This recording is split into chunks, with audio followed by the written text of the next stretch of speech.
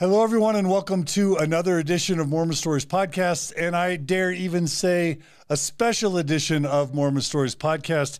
It is Sunday, August 29th, 2021, and as you can visibly see for those joining us visually on either YouTube or Facebook, I am joined by my dear friend and colleague, Kyle Ashworth. Hey, Kyle, how's it going? It's well, thanks, John.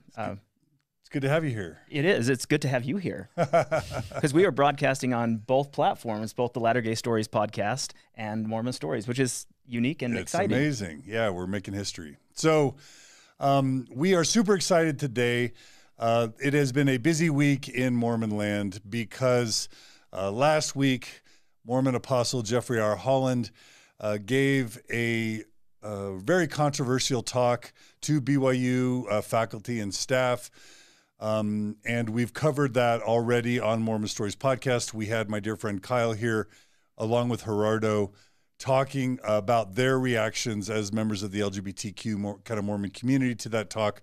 We also had John Larson come on, who shared his feelings and thoughts about it. But just to give you guys a quick overview for those who have no idea what I'm talking about, many of you join us as having never been Mormon. Last week, one of the top-ranking Mormon apostles gave a talk at BYU where he basically said several things.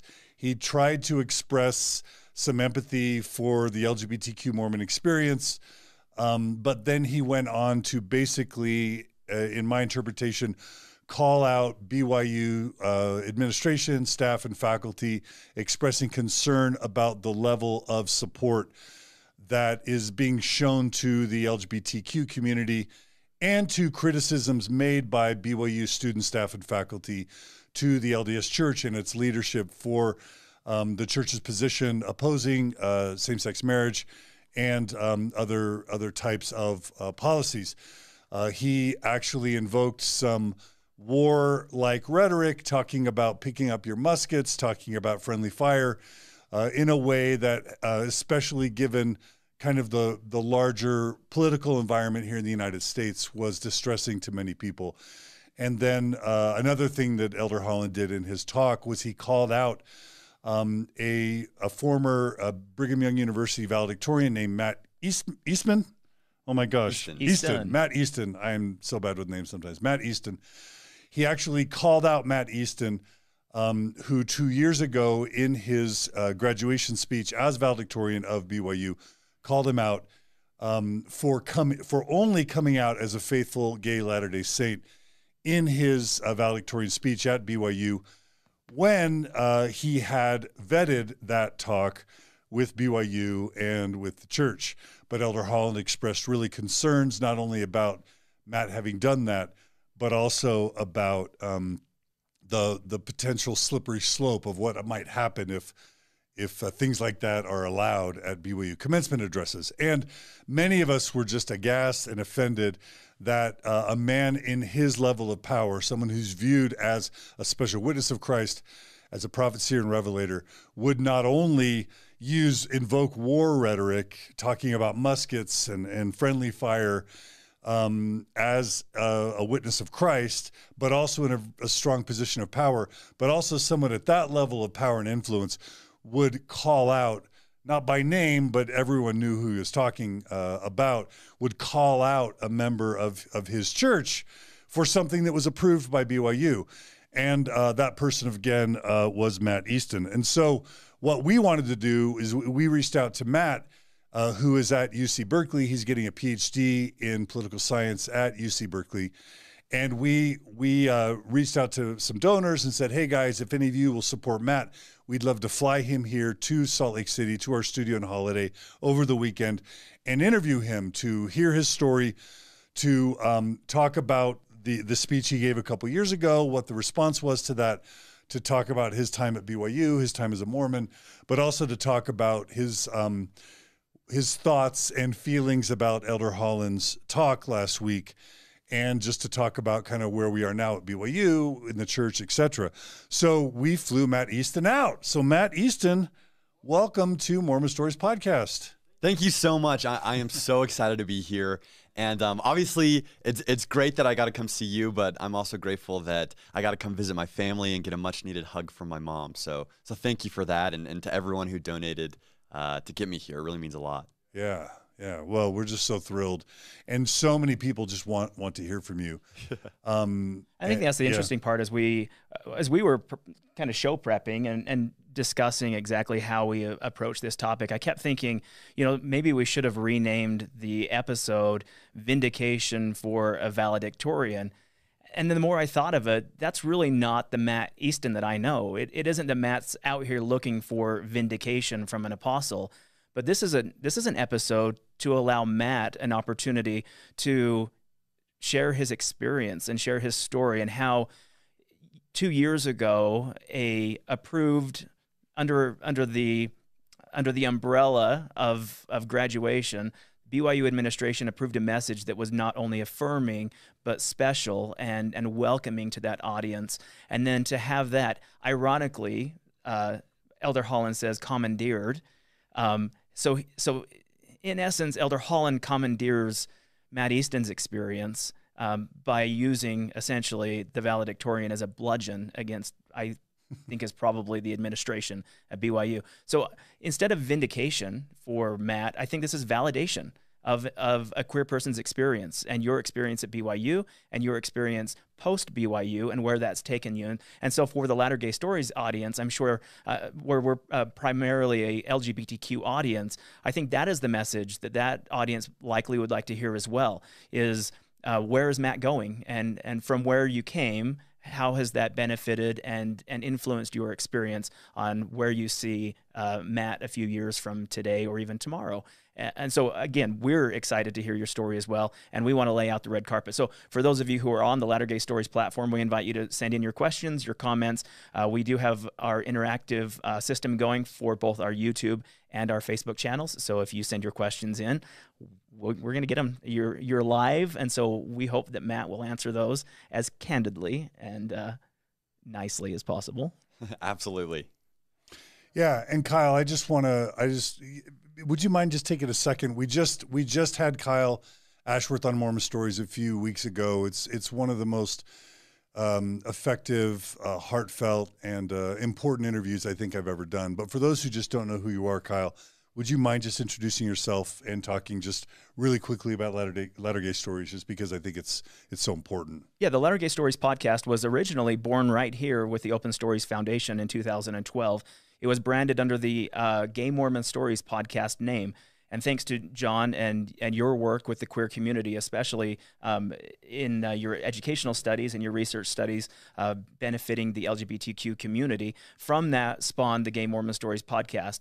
Over the years, that podcast featured a variety of different stories that were a lifeline to me as a closeted gay, active Latter-day Saint in a mixed orientation marriage. In 2017, I approached John and the Open Stories Foundation and said, either you do something with that podcast or I'm going to compete against you. And John, in his infinite wisdom, said, take it, run.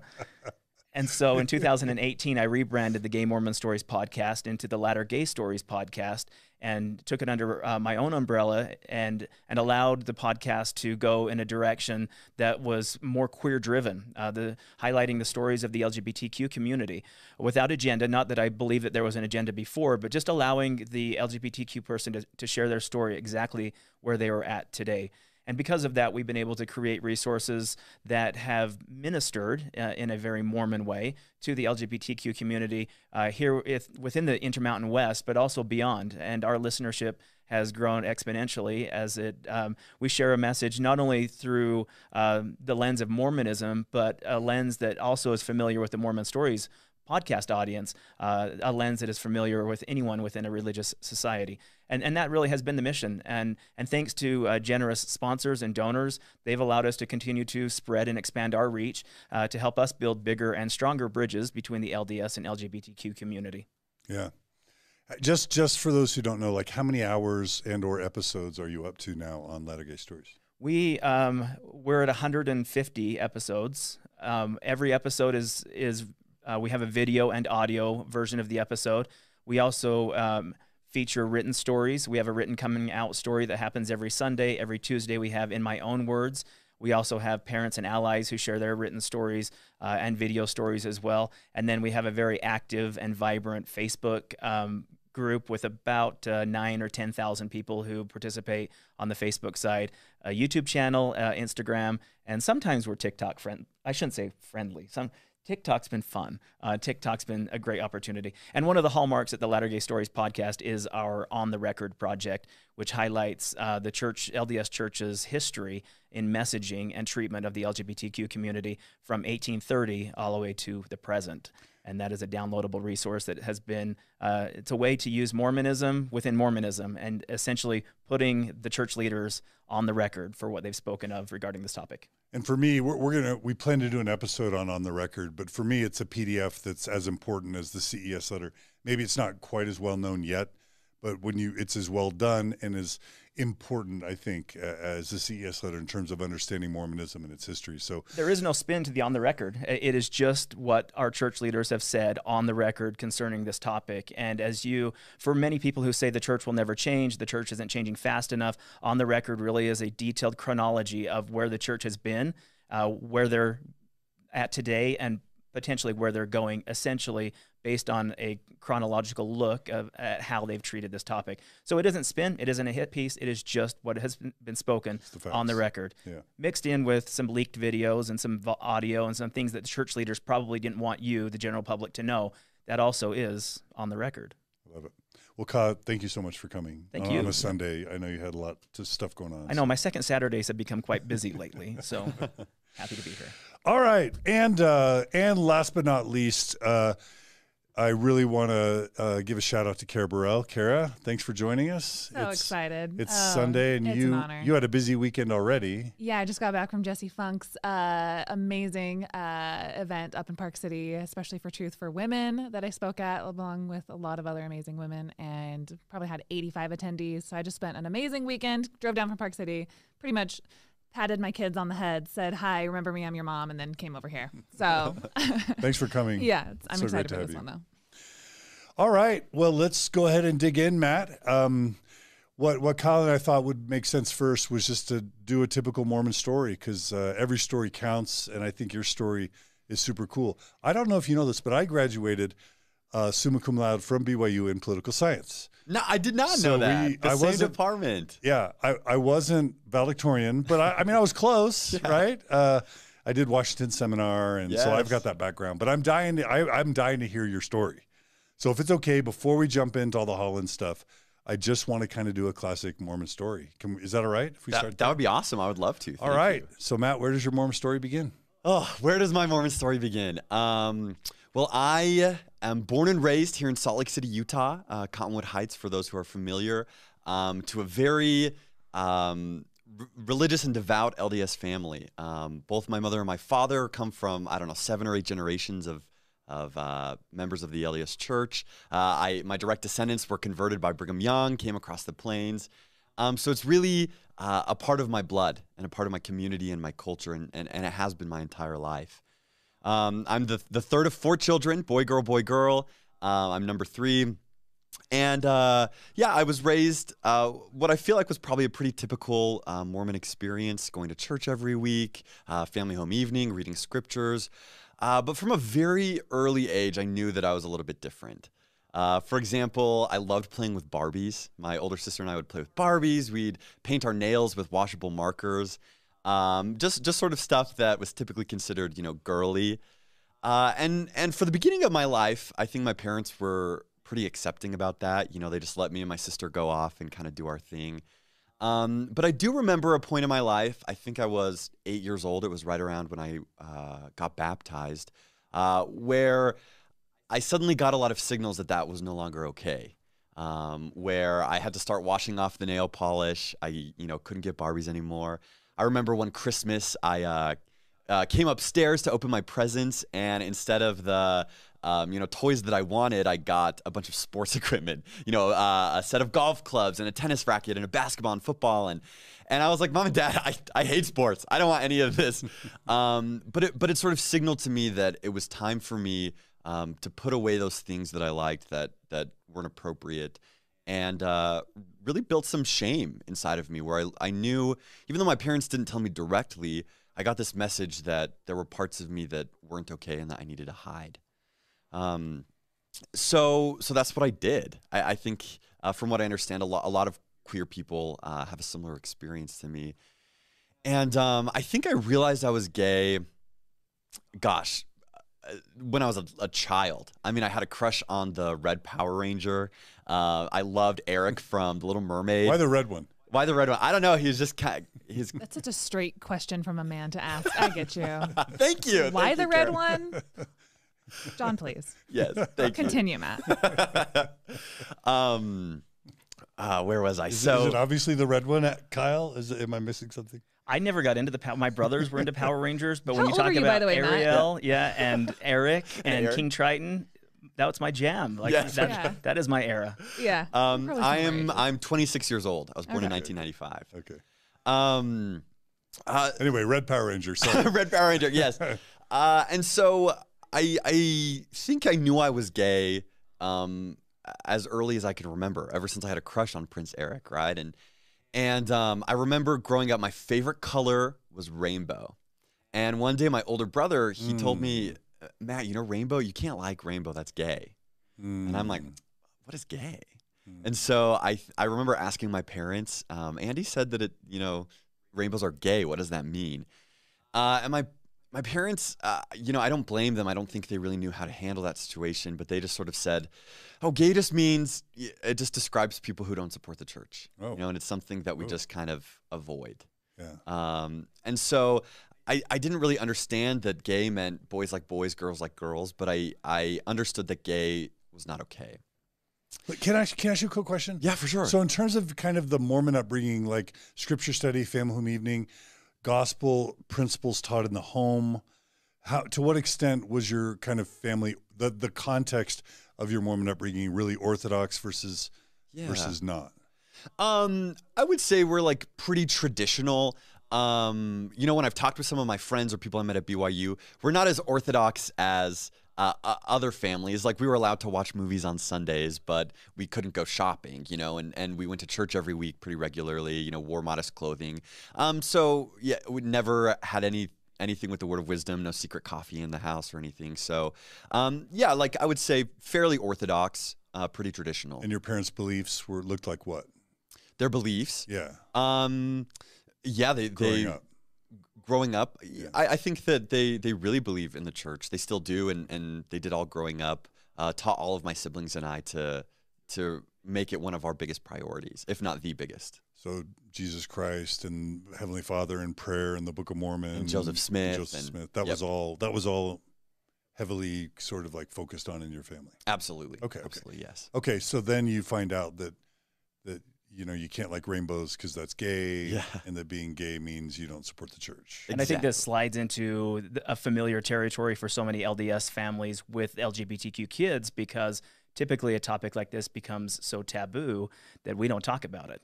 Yeah. And there is no structure in that home. So I'm curious as to how much support or foundation existed in your family structure to allow a discussion about, a real discussion, not just Matt run away from the rainbow, but a real discussion about sexuality, and especially a sexuality that wasn't heterosexual.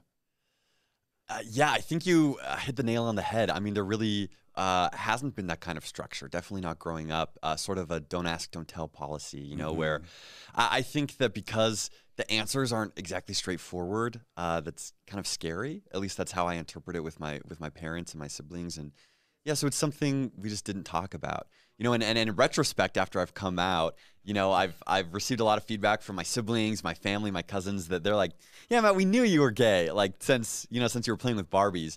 But nobody ever mentioned or talked to me about it. And looking back, I think maybe it's because they were scared that if they mentioned it, that would like encourage me. Give you ideas, right? Exactly. As if it's like something that happens when you learn.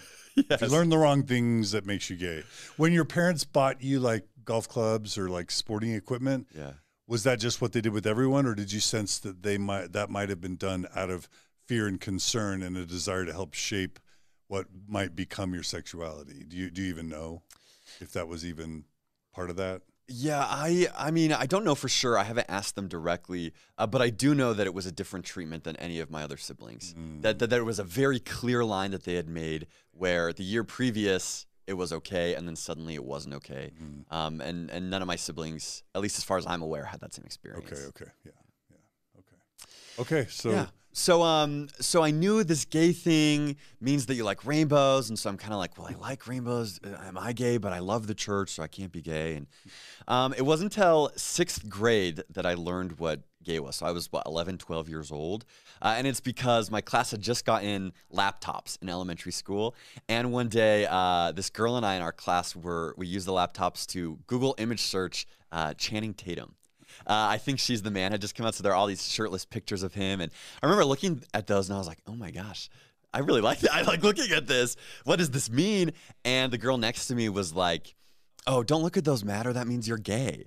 And she explained to me what gay meant. You know, it means that boys like to kiss other boys, and same thing with girls. And I remember the moment she told me that, I felt just a pit in my stomach. I was like, oh my gosh, this is me. Like, I think that's what I'm experiencing, and now I know that clearly there's something evil and wrong about me. And from that moment forward, I felt like I was forever in debt, that there's this big hole inside of me because I was gay, and that I had to do everything I could to fill it, but that no matter what I did, I was never going to be able to fill it. And so at that point, when I was 12, that's when I started going to the temple. I got the priesthood. And I became hyper-religious, which, again, I think is a pretty common experience, but not in a way that looking back, that was uplifting, but a way that was overwhelming, you know, where I felt like I had to wake up at 5:30 in the morning and read my scriptures for an hour, and if I didn't, I would feel so guilty the entire day, and I would, you know, do every single calling that I would ask or be asked to do, and ask for more callings, and I developed a pretty severe case of religious OCD. Or scrupulosity. Scrupulosity, exactly, where I had these intrusive thoughts constantly that were dictating how I had to live my life, but in a way that I was constantly on edge, constantly anxious. And it was hard, too, because the scrupulosity was reinforced by my community. So, for example, something that happened to me all growing up is I would feel like I'd get these promptings from the Spirit. Like if I'm driving down the street, if I drive past this light, I'm going to get in a car accident and I will die. And so I had to take a 45-minute detour, you know, instead of just doing the 15-minute ride.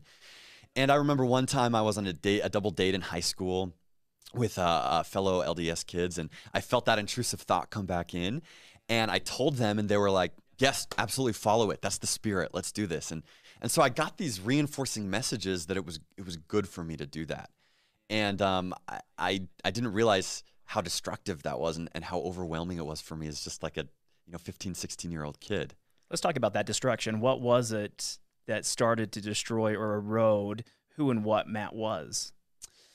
It would be things like if I watched a movie, like I remember when Mamma Mia came out, and there's lots of shirtless men in there, and I would see a shirtless man, and I would feel aroused, and I would feel so guilty that I would have to leave the room, say a prayer like 10 times, because I felt like just because I had those feelings, I had sinned, and that I was putting not only my own like celestial well-being, but my family's. And it's so much pressure. And so it would take hours out of my day. I wouldn't be able to see my friends on time because I was busy repenting over and over and over for things that I couldn't control. And so in that way, I felt like my actions were starting to be shaped by these compulsions instead of shaped by what I truly wanted or who I actually was. We often talk about this being such a loss of bandwidth. We invest so much energy into shifting and changing who and what we are. Think of where we could be if kind we of running away from yourself, right? Exactly. Yeah. If we hadn't invested all of that energy and strength into becoming something that we're not, we shortchange ourselves into becoming something that we were created to be. And I think this is just a great example for those who don't understand the queer experience. This is a great, just a really laser pinpoint sight into the experience of someone who is LGBTQ, to see that this is what we deal with. These are the experiences that we have, the just the intense ability to please other people and the intense ability to become what we think God wants for us, completely masking that the reality of who and what we are. And what I loved about how you described it is, you know, as someone who's studied scrupulosity as part of my PhD, there is a difference between sincere religiosity because it provides you with fulfillment and meaning and purpose, and scrupulosity that is a compulsive behavior that's developed to help neutralize a distress stimuli. And the latter is not good. You think hyper-religiosity, well, that's got to be good because you're being extra, you're going to the temple a lot, you're reading your scriptures a lot, you're praying a lot. No, that's a disorder. So sincere, edifying spirituality that's, you know, making you feel good, amazing. What you're talking about is literally a diagnosis in the DSM. It's a disorder that leads to depression, severe depression and anxiety. I don't want to say that's your experience, but no, it absolutely was. Yeah, constantly anxious and worried. It was awful, and I think combined with that, I really quickly, you know, started noticing how people were interpreting me, and I felt like I constantly had to present myself in a way that made them feel comfortable and that proved to them that I wasn't gay. And was so that like changing your speech pattern, or changing my speech patterns, or not vocalizing what kind of music I like because it might seem too queer, or, you know, I would go out of my way to be super flirty with women and go on tons of dates. So people would say, oh, like Matt's just kind of, you know, he's just like fruity, or he's really nice, but he's straight, you know. And it got to the point where my, you know, active LDS friends, they would defend me against people who would, you know, make jokes about me being gay at school. And that just added to it, where I thought, you know, oh my gosh, my friends have just got into this sort of verbal argument in class defending me as straight, and I can't let them down now. You know, like imagine how betrayed my friends are going to feel if they find out that I'm actually gay. And so I felt like I was constantly people-pleasing and doing everything to make everyone else happy and comfortable, but at the expense of me feeling safe and comfortable. Yeah. And that's hard. Yeah, super hard.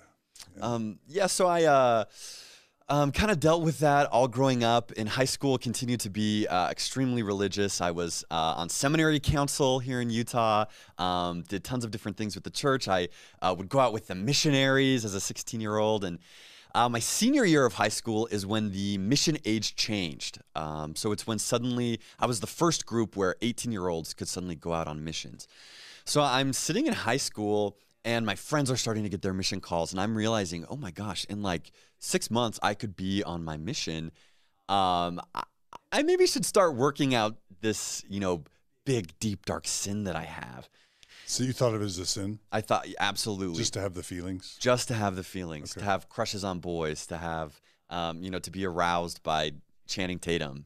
So I want you to go right where you're going, but I want to ask before that, like, did you try and, you know, people are going to wonder, did you ever have any experimentation with boys or men as a high schooler, or did you try and date women, or did you, like many, just stay away from dating altogether and just have lots of friends? I know in Utah there's this weird culture of like, you never date, you never get serious before your mission. So that's what I'm guessing you're going to say, but I'm wondering. Exactly. Yeah. So no, I did not do any experimentation in high school or middle school or anything. I was never like approached or coerced or harassed or well, like sexually harassed or anything. Nothing like that ever happened to me. I did date a lot of girls, but again, just casually. I never had a girlfriend really. What high school was it?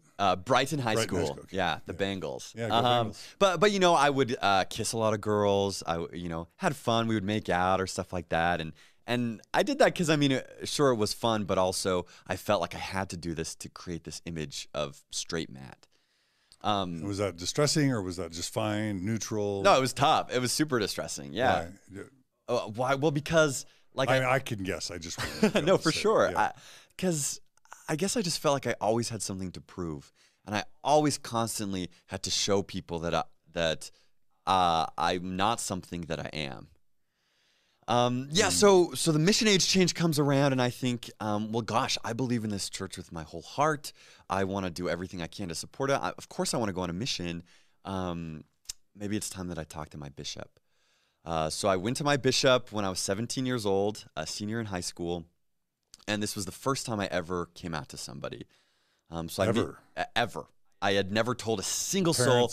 I was even too scared to write it in my journal. I had like secret codes where I would say, you know, the thing or something where I could record it, but I didn't want anyone to even accidentally find my journal and see that I admitted I was gay.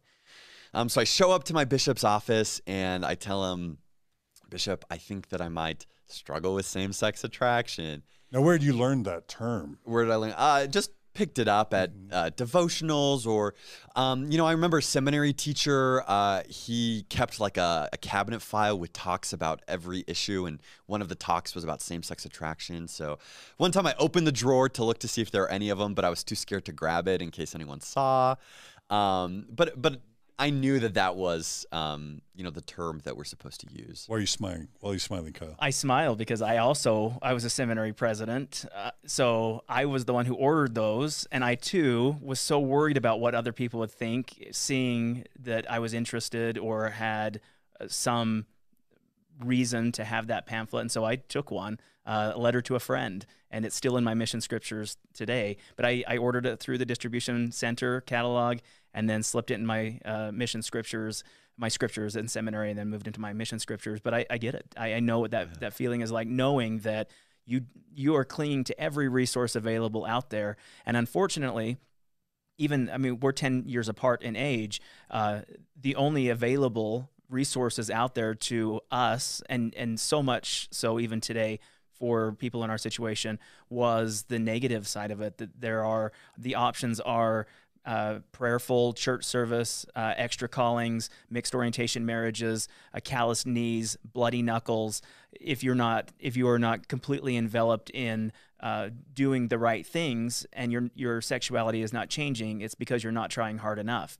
And those are the messages that you and I grew up with, and still the messages that well-intended church leaders today, stake presidents, bishops, auxiliary leaders, are still teaching their youth today, as they come, as 17-year-old Matt did, in a bishop's office and says, "Can you help me? I don't know how to fix this." And they say, "How are you doing in the temple? How are you doing with church service?" And I don't want to. I really am interested in what your bishop said to you, but in terms of commonality, yes, we cling to every one of those messages. Sometimes they say, church members will look at the queer community and say, "Well, you just don't understand our doctrine well enough." And I can assure you, we probably know it better than most in terms of this topic. Yeah, for sure. Absolutely. So I found myself in my bishop's office, and he looks at me and he says, "Well, Matt, have you ever kissed a boy before?" And I said, "Oh my gosh, no, absolutely not. No, I've never even held their hands. I've never touched them anyway.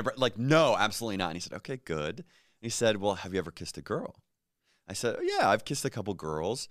And he said, "Oh, it's simple then. Just don't kiss boys and keep kissing girls. You don't." And so that's the first problem solved, right? Collect your Nobel Prize. You solved it.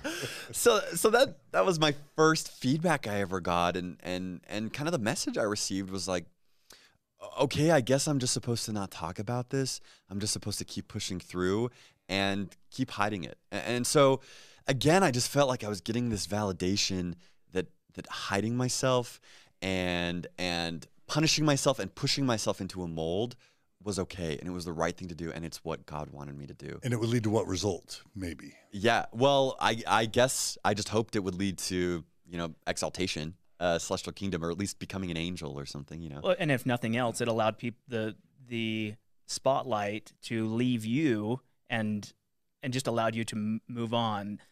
That idea that you are molding yourself into something that you're not is a way to please everyone else at the sacrifice of who you are. And what I think I was wondering is like I think, Kyle, you shared in your story, there's this very common perception amongst LGBTQ Mormons that if you're faithful enough, if you're righteous enough, if you go on your mission, that Heavenly Father maybe will take away your feelings of, quote, same-sex attraction and de-gayify you, so that when you return from your faithful mission, you'll be attracted to women, and then you'll be able to follow on the Mormon train where the Mormon train wants to take you. Was that your hope, or I don't want to inject that into your story? No, for sure, but absolutely it was. And so, yeah, if I get feedback from a church leader, I'm going to follow it to a T. Yeah, if that's what my bishop told me, okay, I'm going to keep on kissing girls, never going to kiss a boy. I'm going to do exactly what I'm supposed to, and so that's what I did. So a couple months later, I got my mission call while I was still in high school to Sydney, Australia, Korean-speaking elder. So I stayed in just a couple areas to work with some of the Korean people there. So I left like a month after I graduated high school, and had overall I have some pretty positive feelings about my mission. Believe it or not, my family and I actually lived in Sydney when I was a child, and so a lot of the members there knew my mom and dad and kind of watched out for me. So in some ways I was spoiled, I think, in the sense that I did feel really well taken care of. And I was, just as you'd probably expect from someone who struggles with religious scrupulosity, extremely obedient. Wake up exactly at 6:30, exercise exactly 30 minutes. If I got a thought that I needed to talk to somebody, even if they were a big scary businessman, like, gosh darn, I'm gonna go do it. I'm gonna go talk to them, and I did everything that I could, because just like you said, John, in the back of my head, I was thinking, if I can pull this off, if I can be the perfect missionary, then maybe God could help me out. Maybe I can become straight, or maybe I can just be strong enough to push through and to push past this. And it did not work out that way. In fact, while I was on my mission, I only felt my sexual attractions continue to grow and develop. Sydney, Australia, one of the great things in retrospect about that place is there's lots of very handsome men there, lots of surfers and attractive men from all over the world. And so I would be walking on the streets, and sort of the same thing as when I was a teenager. If I saw a man and I thought that he looked handsome, I would beat myself up the rest of the week. I thought, oh my gosh, I've lost the spirit, and now I've lost the chance to convert somebody who really needs it. I am the worst person on earth. I'm no good. I better get to Sunday and take that sacrament, because that's the only way I'm going to get clean.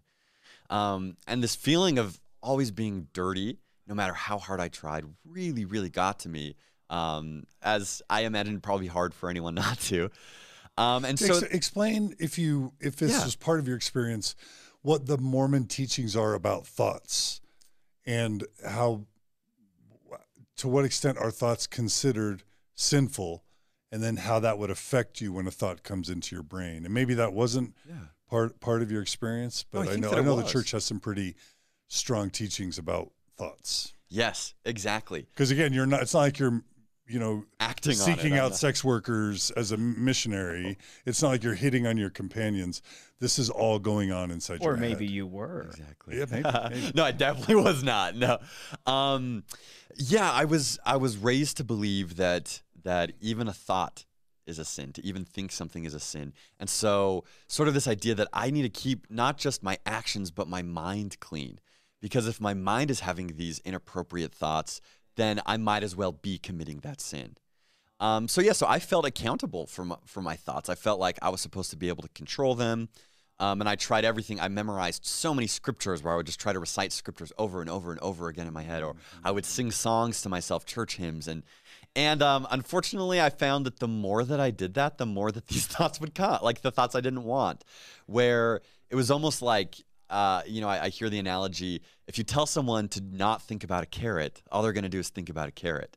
And I think that's maybe in some ways what I was doing to myself, which just caused this torrent of just constantly being anxious and feeling unworthy, while I'm thinking about the church 24/7 on my mission. So it got to a point about maybe a year and a half into my mission, where I really slipped into some deep depression and some deep anxiety, where to the point that I was struggling to smile. Which smile a lot. Yeah, I'm a pretty smiley person. I like both my mom and and my little sister. Like I smile when I take an exam. Like it's my resting face. So, so the fact that I was having a hard time, I think that really speaks that I was in a dark place. And so I had an interview with my mission president's wife. She sort of does like casual interviews when your companion's doing a mission president interview. And I didn't tell her I was gay, but I said, Sister House, I'm I'm struggling. I think I might be depressed. And so she was awesome. She said, we've got a psychologist, missionary who's in New Zealand that you can call for a transfer. So she put me in touch with him. And so for 6 weeks, once a week, I got on the phone for an hour and had a therapy session, which was the first time I'd ever done therapy. And this therapist who I believe, if I remember correctly, he was a licensed therapist who was serving a mission for the church. He's the second person that I ever told that I was gay.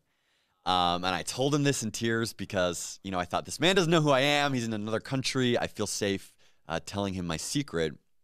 And he was the first person, I think, that gave me some honest feedback where he said, Elder Easton,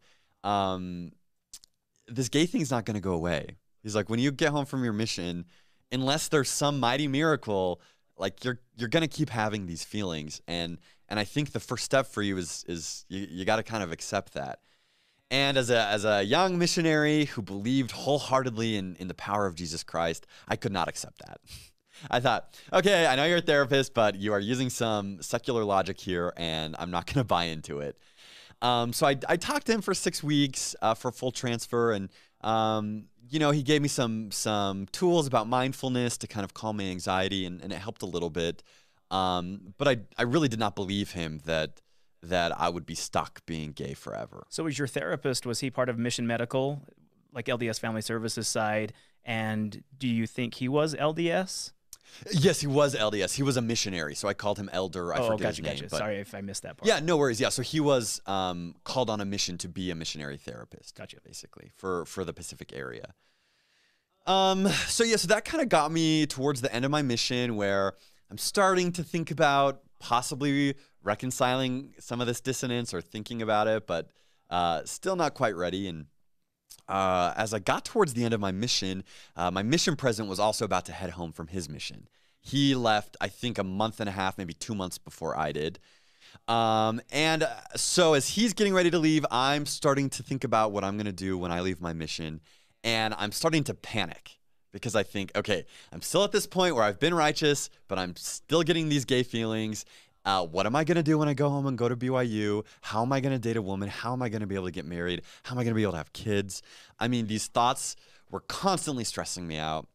And so as my mission president left the mission, we had a chance to do one final interview with him. So I get into my interview and I finally come clean. I say, President Howes, I think that I have same-sex attraction and I am so scared to go home. Please, as my leader, I know you're leaving, tell me what to do. And the first thing he did was he assured me, he was like, Elder Easton, I had no idea you were gay. You never gave off any gay vibes. He didn't say vibe, but which, reaffirmed to me, okay, it's good that I'm trying to mask this and hide this, and at least it's working somewhat. So then the next thing is he said, well, you know what? Let's have the Spirit do the talking and let me give you a blessing. So he put his hands on my head and he blessed that from that moment forward, every homosexual feeling I had would be replaced with a heterosexual one. He blessed me that I would find a wife who I would be sexually attracted to, that I would marry and have children with. He blessed me that I would become a bishop one day and that I would become a leader in Zion. And I remember, it hurts so much to think about this now, but that was probably the best day of my life. I was so happy because I felt like I was cured. I felt like I got the miracle I wanted, and that the power of the atonement of Jesus Christ was real. It was promised to me by my priesthood leader, and all I had to do was be faithful. So I left that meeting thinking, okay, problem solved. I've done it. I figured out the combination. I'm going to be good. So finished out my mission, feeling super awesome. I come home. 2 weeks later, I'm at BYU, starting my first semester, and become Elders Quorum president. I start dating all the women that I can find in my ward, doing all that I can. And my homosexual feelings were still there, and I was not getting heterosexual feelings. I would kiss girls, have a good time, but I wouldn't feel any sort of special attraction. And pretty quickly, that took me to a really dark place because I thought, I've been promised this power through the atonement, and if it's not working, clearly that's my fault. Clearly, I don't have enough faith. Clearly, I am still sinning. Clearly, my thoughts are still evil, because if I were just good, I could capitalize and bank on that promise. And so I felt like I'd failed my faith. And I felt shunned by Jesus Christ, but I didn't blame him. I blamed myself. And yeah, that it sucked. And I felt like I had no one to turn to, no one to talk to. Because you can't say, well, God blew it, or God's not doing his part. Yeah. Like, by definition, God and Jesus do their part. And even under the guise of the blessing, it was because of your faith and your actions. Therefore, your faith wasn't strong enough. And clearly, whatever you were doing or not doing, either, and this is familiar in Mormonism, these sins of omission or commission. What is it that you're not doing by choice, and what is it that you're not doing because you don't know that you're not doing them right? Yeah. And this is just such a mind-blowing and boggling experience for the LGBTQ person. You're saying that even if you're doing even if you're not breaking any of the rules, there's always a million things you could be doing. So there's never a point where you can ever really feel like you are doing everything possible. Yeah, there's this great Mormon message that, and it's kind of even a Maya Angelou message, we don't know what we don't know. And so therefore we jump back into heavy scripture study to try to learn, or just a deep dive back into the words of the prophets to see what we missed in some other obscure lesson that we're not doing that we should be doing. Therefore, the blessings of the atonement, the literal blessing that your mission president gave you can be effective. And that's where it just eats and erodes. Exactly. And I feel like it also encouraged me to just sacrifice more of myself, to support the church, in the sense that, I would give up hanging out with my friends like a normal college student because I thought, nope, I've got to go out with the missionaries 3 times a week. And now I've got to, I've got to pray about every single man in my elders quorum by name and make sure that I'm receiving revelation for them. And I've got to make sure that I've signed up for at least 1 religion class every semester, if not 2. Constantly this feeling of never enough. So that's kind of where I was at. And I felt like I was probably the only person on BYU campus who was gay and who was dealing with this. I honestly, truly believed that. Because I thought, other people who are gay, they have probably figured this out. They're not stupid enough to come to BYU like I was. But I went there in part because I was so afraid that if I went somewhere like University of Utah or another school, that I would meet gay people and that maybe they would coerce me or lead me down a dark path. So I chose BYU almost as a safety net, where I thought this is the only place where I can be gay, or where I'll be the only gay person and I won't be tempted or influenced negatively. Yeah. So which now I'm like, oh my gosh, no, there's hundreds, if not thousands of us there. Well, I mean, there have been some recent surveys or studies indicating that upwards of potentially 20% of BYU campus identifies as either a sexual or a gender minority in some way. Encircle just did complete that study, and they interviewed nearly 8,000 BYU students, and 13.2% said their sexuality was not straight. Wow. So that was specific to Provo, BYU Provo, which I think is a fascinating study. And when we dig further down into this conversation with what is happening at BYU today, if I were a church leader or an administrator at BYU, I would absolutely take note of that study, saying if we want to alienate a certain population, we need to realize that 13% of our population in a survey that wasn't church correlated, they were willing to answer that type of a question. Yeah. Now, how much the reality of that is how much bigger. A second study comes out and says nearly 23%. And then what about siblings and family members who attach to that? So we are talking about a large swath of Mormonism at that specific university. Yeah. And one thing that Kara and I talked about just a little bit before this interview comes in is as a gay person, as a gay man going into BYU, you had to have known that you were gay. What was it about BYU that you wanted to use? Was there something about BYU that you wanted to use to help fix you as well? Because I think that's a valid question for someone potentially looking at BYU as an option who is LGBTQ. Yeah, absolutely. I thought that BYU would be the only place that I could be safe, that I could ensure that I would be in an environment where I wouldn't be tempted or confused to leave the church or to accept my homosexuality or experiment yeah, exactly right, because I'm like, yeah, clearly none of that's going on at BYU.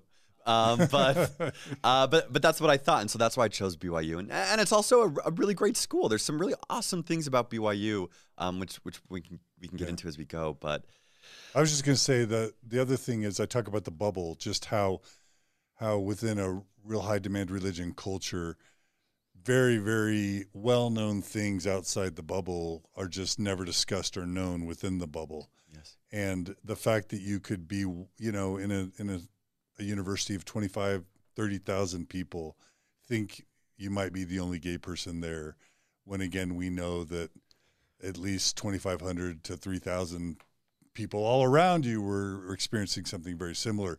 It just goes to show how strong the bubble is. Absolutely. Inside the church, inside Utah County, and inside BYU. Well, the flip side of that is also how strong the machine is at keeping those voices and those identities covered. Isolated, yeah. Isolated. I like the word isolated. That there is a movement behind there to ensure that those 2,500 stay as closeted and closed off as possible. I think that's reality as well. And this is going to flow to why you came out later. Absolutely. Right. So we're setting the groundwork. No, that leads right into what I want to share next. Yeah. And so throughout my life, I think I never really knew a gay person personally. I think there was one boy who was out as gay at my high school, which I purposely avoided him because I didn't want to be associated for people to extrapolate that maybe I'm gay as well. And I think, maybe I taught one lesson to a gay person on my mission, but I didn't really know anyone personally until my second semester at BYU. So still my freshman year. I'm going through this dark time, wondering where my place is with the atonement, and political science major. So I'm in my first international relations course, which is also counted as a general education course. So there were all sorts of upperclassmen, lowerclassmen in this big class. And there was a boy that sat one row in front of me, just like a couple seats to the left, whose name was Harry Fisher. And I didn't know Harry super well. I think, we did a couple like class exercises, and maybe I talked to him once or twice, and I might have asked him to clarify a comment or something. So I knew who he was, but I didn't know him very well. And I believe he was a senior at BYU. And partway through the semester, when we're in this course, one day he just stopped showing up to class. And then a week later, my professor gets up, and in very vague terms, she says, we've lost a classmate. If any of you are ever struggling, please come and see me. And I thought, what? This is weird. And then I realized, oh my gosh, this boy Harry is no longer here. And within a day or two, I saw the news articles where Harry Fisher had come out as gay during that semester. And I think because of some of that response that he got, some of the rhetoric in the community, obviously the turmoil that a lot of us experience and understand, he ended up taking his own life. And I just remember being a 20-year-old freshman, and the first gay person that I ever knew took his own life. And I thought I was looking at myself in a mirror. And I thought, oh my gosh, if I ever come out, if I ever speak my truth, even just say that I'm gay, am I going to be led to that same outcome? It's just a really, really scary thought to have, and really isolating. And just, it just messed with me, messed with my head. It freaked me out. And I think that's a pretty common experience for people like me, for the queer community, where constantly, throughout, especially at BYU, the only people that I saw while I was there who were like me were ones who were ending up dead. And I don't know. I don't want that same outcome, but is it inevitable? Is the only place that the world and the church has to offer me is one where I'm not in it? Those are the kind of the messages that I felt like I was receiving, and it was tough.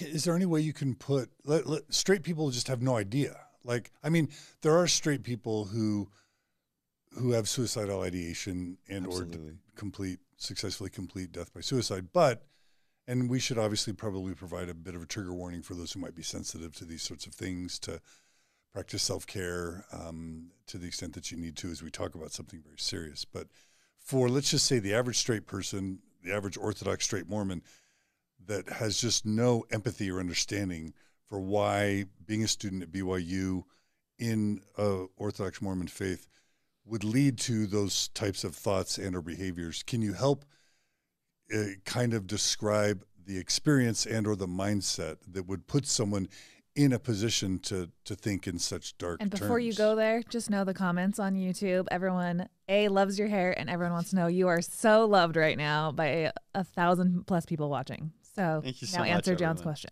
Thank you. And thanks for commenting on my hair. I was worried about it, so thank you. Everyone, that's the number one comment you're It's getting. very Berkeley. It's very Berkeley. That's what my parents say. Yeah, I got to fit in with the Bay Area. So, yeah. So if I understand what you're asking, you're saying what about coming out kind of puts people in a place where they might consider. What about being gay at BYU, being closeted gay at BYU, and or then coming out could put someone in such a place where they think that might be the only option, the only or the best option for them. Yeah. Just take some time to describe how and why that might happen as a student.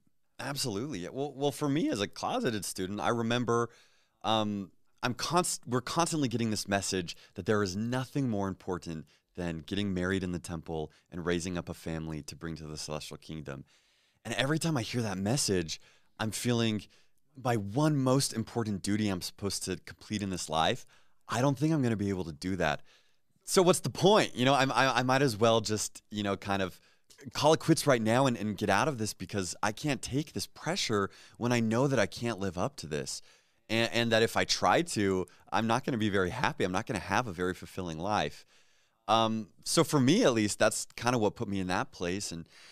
And I know from the experience, my experience since coming out in the community as well as, other people who are at BYU, the people don't always react positively. In fact, more often than not, they take a simple declaration of identity as like a politicized statement to debate or to like argue or try to push back on. So, I mean, I can't speak to what Harry experienced, for example, but I can imagine that there were some people who were maybe unhappy or who pushed back or who said, you are denying God right now. You are, you're not trusting him. You are doing something that is not okay.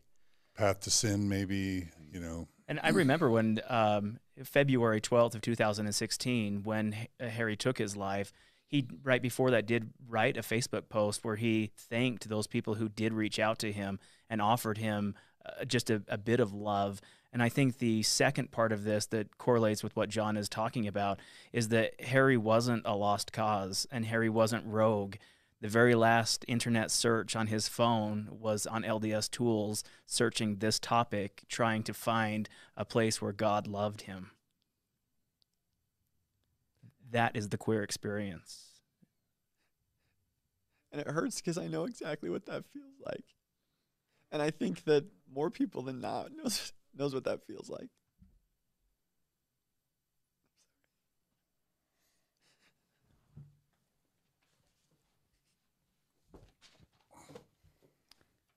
Sorry, thank you.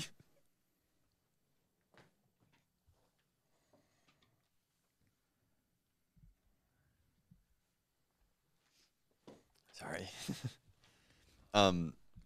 Apologies. I mean, this is tough stuff. It's tough stuff. This is a reality. Yeah, and I know that it's not just my reality, and I think that's sometimes what makes me so emotional is this is too common of an experience. Yeah, so that was my first year at BYU. I'm grateful at least that while these experiences socially were pretty negative, I did have a really, really positive experience in my department, where I found out, I really like political science, and I really like the professors in the department. And some of them, reached out to me and said, hey, you should consider, taking more courses or trying this research. And in that sense, I think that helped distract me or kind of compartmentalize a little bit, where I said, okay, I'm struggling right here, but I found a place where I can feel like I can give back and be valued academically. And so I'm going to put all my focus in there. So I became a very rigorous student, worked really hard to keep my 4.0 GPA, trying to get involved in every club that I can. And I think that, I'd like to say that it's because I'm just, a natural go-getter. I honestly think that it was sort of more a response just to keep myself alive, honestly, to keep myself from going back to that dark place. Stay busy. Exactly. Yeah. Can I just ask really quickly? I remember in the news within the past 5 or so years, the story of another student, and again, a bit of a trigger warning for those who are sensitive to these sorts of things, jumping off like the highest floor of the Tanner building at BYU in an attempt to die by suicide. Did that happen before, during, or after your time there? It was during my I believe it was my senior year. Okay, you were going to get to that. Exactly. Oh, no, I was. I just, I remember that. That was your senior year. That was my senior year, so yeah. You had at least 2 public suicide attempts and or completions of LGBT students, correct? Exactly, yes. Yeah. And Harry Fisher and then the student who was in the Tanner building are the 2, I think, most public ones from my time at BYU, but I know of people every single year that I was at BYU who were queer, who took their own lives. So it's happening every year. It's at least while I was there, it was. Yeah. Usually, though, it would happen, a little more quietly off campus, or so. And so I think there wasn't as much media attention. But yeah, I watched my classmates die like left and right. People like me, and they're the only people that I'm seeing. I'm not seeing a single queer person who is surviving BYU. And that's a hard place to be put in mentally, as just, a 20, 21-year-old student, where, and in my political science research, there is evidence that shows just how important representation is in politics, for example, where it's only when we can see what people like us are capable of doing that we can feel that for ourselves. And anyway, so after my first year at BYU, I had 3 months off for my summer vacation, didn't have a job yet. And one of my good mission companions, we had served together for, 10, 11 months, almost a whole year. So he's one of my best friends. And we decided, we were Korean-speaking elders. I'd never been to Korea. Let's go take a trip to South Korea. So I was there for, I think, 3.5 weeks, maybe a month. Just checking out Korea, having a good time. And of course, I got a little curious. I got on my phone and looked up, where the gay scene is in South Korea. But I was just telling myself just because I wanted to see what it was like. But of course, I wouldn't go. And it got to the end of my trip in Korea, where one night I was like, you know what? To my friend, I was like, I really want to kiss a Korean girl. Again, just trying to put up that wall of showing that I'm straight and that, I like women. And he said, well, Matt, that's great. You can go find a girl to kiss. That is definitely not my scene, so I'm going to stay back at the hotel. So I went out for the first time ever in my life to this college-y part of town in South Korea where there were a couple clubs and young people. And so I get there, and I'd like to think I'm a pretty friendly person, so I make a couple friends there. I'm not drinking or anything. I'm just dancing, and find a cute girl there. I'm talking to her. We start kissing a little bit, and I'm feeling absolutely nothing. I'm like, this is so boring. I'm not vibing, and she after a certain point, she whispers in my ear, and she's like, hey, do you want to come back to my place? And I felt like I was Joseph and Potiphar's wife. And I'm like, I was like, oh, I just need to go to the bathroom real quick. And I turned around and I ran out of the club, and I ran all the way down the street. Because of course, I'm a good Mormon boy. I'm not going to do anything like that. And so I'm running away, and I hail a taxi, and I get into the taxi, and we start driving back to my hotel. And I look at the GPS or whatever, and I see that we're going to pass by the gay district in South Korea. It's called Itaewon. And right at that moment, it's midnight or 1 a.m, and I think, okay, I'm here across the world in South Korea, all by myself. Nobody knows who I am. It's not really Mormon people around. Maybe I should just go see what a gay club is like. And I thought, I'm not going to kiss anybody. I'm not going to break any rules. I just want to see gay people like myself, because I've never seen that before. So I have the taxi driver drop me off in Itaewon. I go to this gay club, And within like a minute and a half, I'm kissing a boy. And for the first time? For the first time in my life. At age what? I was 21 at that point. Yeah. First time I'm kissing a boy. Yeah. And you had to go across the world to feel safe to do it. Exactly. And it was amazing. I felt this like spark throughout my whole body. And you liked it? I know. And for the first time, I'm like, oh my gosh, this is why all my, friends in high school were so obsessed with kissing each other and making out. And I'm like, this is what kissing is supposed to feel like. This is what like romance and I don't know, arousal. This is what it can be. This is amazing. And that feeling was immediately accompanied by overwhelming guilt and shame. Where I was wearing my garments at the time. I was very very still devout and religious. And so I leave that club and just break down. I'm in the middle of Korea on some like dirty street at 2 a.m, just feeling like I have betrayed God, that I've committed the biggest sin, that I am left to the influence of Satan now. And, I was also visiting people that I had taught on my mission who were back in Korea, and I felt like I had let them all down. I'd broken the honor code at BYU, even though it was over the summer, and that's a scary thought all by itself. And yeah, I was just destroyed, which is, I wish I could go back and just hold myself and say, I wish I could just enjoy such a normal experience that everyone should be able to enjoy of kissing someone, and in those moments, what bargains or deals did you try to make with God as you stepped out of that club and start processing and analyzing that shame and guilt? Because I think that's probably very familiar with many who will listen to your story and remember that first kiss was, Father, I have sinned, therefore I'm going to do this, this, and this now. Or what was that interaction like with a higher power in those moments? Yeah, I am. Wow, I'm like, you know what that's like. I didn't even tell you that, but then I'm like, of course you know, because this is so common. And yeah, tons of bargains going through my head where suddenly I'm like, God, please, I will go to the temple every single day. I will go out with the missionaries more. I think the next day I met up with the missionaries in Korea who I didn't know and went proselyting with them on the street. I was like, okay, again, my like debt has just gotten ever more deeper, and it's time to just pile it back on. So can I just add, I'm sorry, just that in today's modern Orthodox Mormon context, and you tell me if I'm wrong, Kyle, there are bishops that actually say that will counsel a gay Mormon, well, kissing's not against the law of chastity. Yeah. So number one, you're having a way later than normal sort of normative human experience of just trying to discover what gets you excited, what are you attracted to, what do you like. So that's completely normal.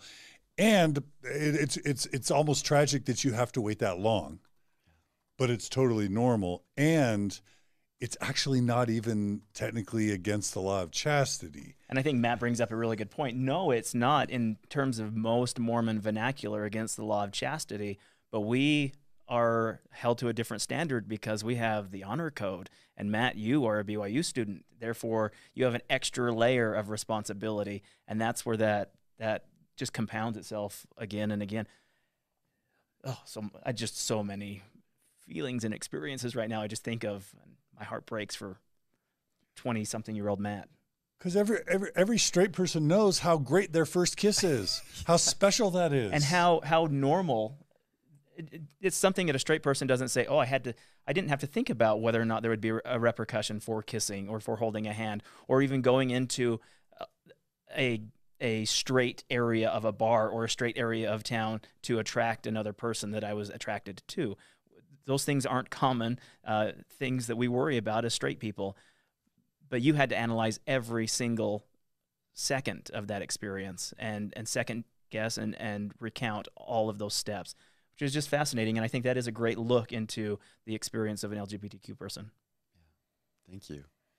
I'm really grateful, though, in that moment that I did have one thought that I think is good, and that's that I needed to talk to somebody, that if I was left in my own head, I was not going to be okay.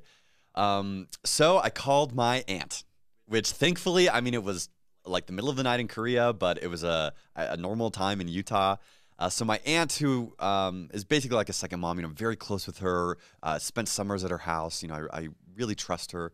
I called her just weeping, saying, Aunt Amy, I have broken my covenants. I have destroyed my future. I feel so terrible. And thankfully, she's just trying to talk me down, saying, breathe, Matt, it's going to be okay. And she gave me some really interesting advice. She said, Matt, you just got off your mission where you spent 2 years helping investigators learn about the church and do some trial and error and find the truth for themselves.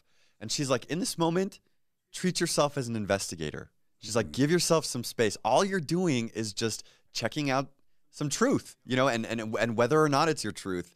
What a cool aunt. Yeah, she's pretty awesome. I want to hug this aunt. And did she know that you were gay? Did you jump into that part of the story or just say, yes, I did. I came out to her in that moment. So she's the, 4th person I came out to.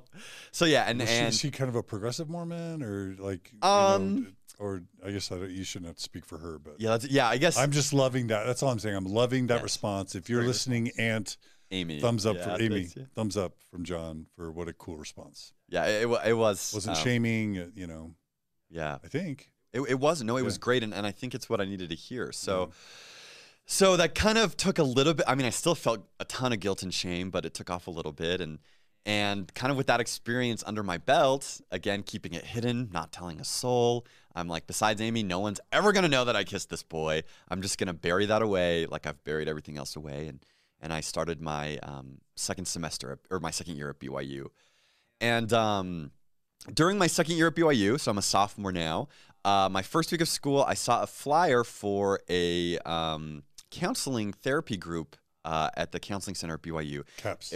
CAPS. It was called Reconciling Faith and Feelings. And it was kind of advertised as the first therapy group that was available to students who maybe were struggling with their sexuality. So I saw this flyer. I'm like, okay, awesome. This is accredited therapists who are on Team BYU, who I can trust, who are going to help me live a straight life. That's honestly the thought I came in. So I signed up for this therapy class, excited that, my mission president didn't help. My mission itself didn't help. Scriptures aren't helping, but maybe this therapy group is going to help me become straight. So I signed up for this therapy group, and I show up there, and it's the first time that I met other queer people like myself who hadn't, taken their own lives or who were in a club in Korea. And it was the first time that I was exposed to the nuance of our experience, which was super awesome. And I mean that in the sense that I got in there, I think there were 9 of us, maybe there were 10, and then there were 2 counselors, BYU counselors, and there were some students who were like, I treasure my faith, absolutely. I will never act on my homosexuality, but I just need a place where I can kind of vent and to help me be a better active member. And then on the same spectrum, there was, somebody who was gay, living with their boyfriend, totally ex-Mormon, who was just trying to get out of BYU. And then there were lots of people in the middle. It was mostly gay men. I think there were 1, maybe 2 gay women in there as well. And I really do think that saved my mental health in the sense where I thought, okay, wait, first of all, I'm not alone. I'm not as isolated as I thought I was. There are other people who get what this feels like. And then in that same token, I felt for the first time I had a space where I could say, okay, this week I'm going to be totally devout. And next week, I'm going to be a little angry towards the church. And the next week, I'm going to be just try for a week to just be happy that I'm gay. And then the next week, I'm going to be sad that I'm gay. It gave me a safe space to test out what my truth was and where I wanted to be. To test out this reality that there isn't just one way to be gay. Yes. Which seems to be kind of a common theme that we think if you're this way, this is the trail or the channel that you follow. I like that. I like the ability to recognize within yourself that you have options. Yeah. And I like that it's a BYU CAPS therapy group that's seemingly supportive of you absolutely owning or trying to understand your identity and work with it versus suppress it and hide it and deny it. That's great. Kudos to CAPS, right? Without electricity or vomit-inducing medications. The dark reference to the 70s. Yes. Yeah. check out On the Record for more information about what Kyle just referred to. That's deep. Yeah. And you know, when I first joined, to be honest, I was a little mad that they weren't just giving me a prescription on how to be straight. But by the end of it wasn't advertised that way, though, right? It was not. No. Yeah. It was very vaguely that's what advertised. you wanted. Yeah, that's what I wanted. So, but you know, by the end of the semester, I was so grateful because for the first time, I felt a little bit more sure of myself, or at least a little less alone. I'm sorry. I had dinner with some friends who either work for BYU or love it last night, and we'll get to Holland's thing later. But the point they wanted to make with me is BYU isn't all bad. Like, BYU does some good things, and I would say that the counseling center at BYU,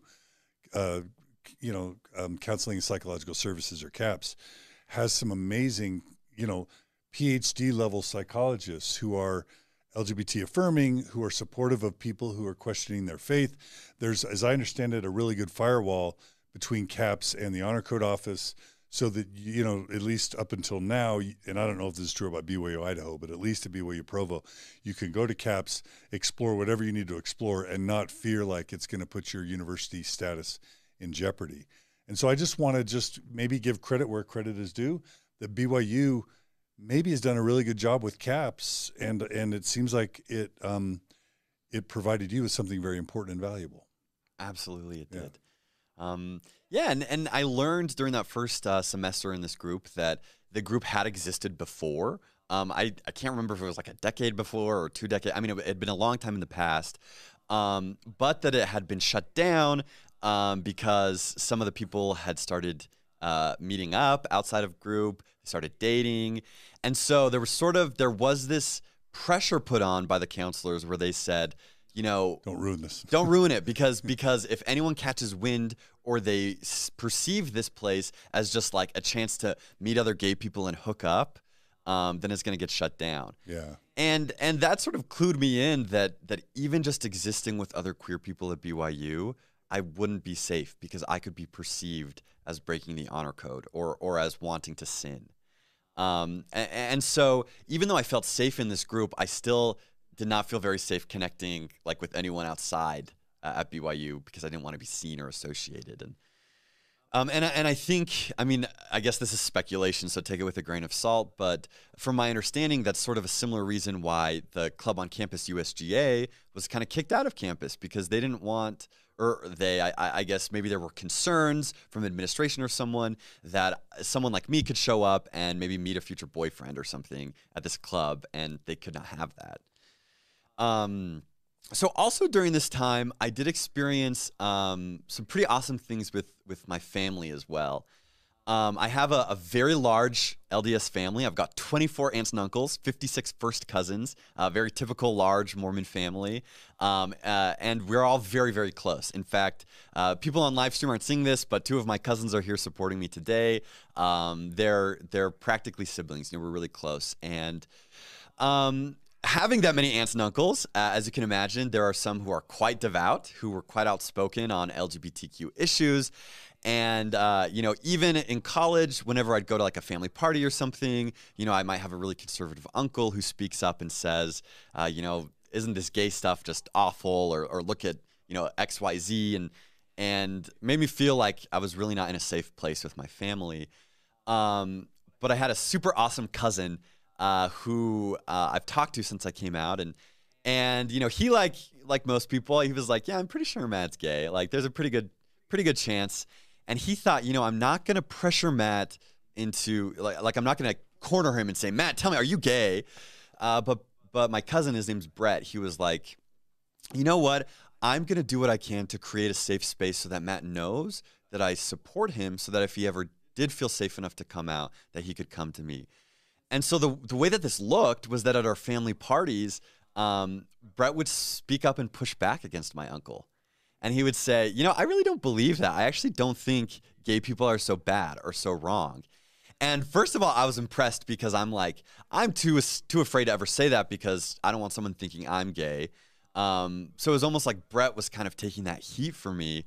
But then also I felt like, even though he was talking to my uncle, he was talking to me, trying to say, Matt, I'm a safe place. I'm a safe person. And that I believe is Christ-like love. that someone advocating for LGBTQ people just speaking up, letting me know that he didn't think that I'm some horrible, evil person. That's like the greatest love that I think I've ever felt, especially in terms of my identity. And it's something so small. I like, honestly, that's not hard to do, just to say, yeah, I think gay people are great, or you know, like Ellen's awesome, or you know, I think pride festivals are cool. Like that subtle shift in rhetoric can really make a difference in someone's life, and I know that because it made a difference in mine. And it doesn't cost the person offering that type of love anything. Can I ask a follow-up to that? For believers who are in the chat, who are maybe listening to this, and they love queer people and they want LGBTQ friends of theirs and family to feel safe, but then they also have that rhetoric of, you know, love the sinner, hate the sin. So somebody asked, don't like condone, right? Yeah, can somebody disagree with you without you feeling unsafe? Can somebody disagree that you are, whether it's choosing to be gay or, without making you feel unsafe? That's a tough question. That's a good one. I think it's important to ask. I mean, I think just, you know, my like initial response is like, what is there to disagree about? Like this part of myself being gay is not something that's up for debate. It's not something I'm ever going to be able to change, or I can change. It's not like you hadn't tried.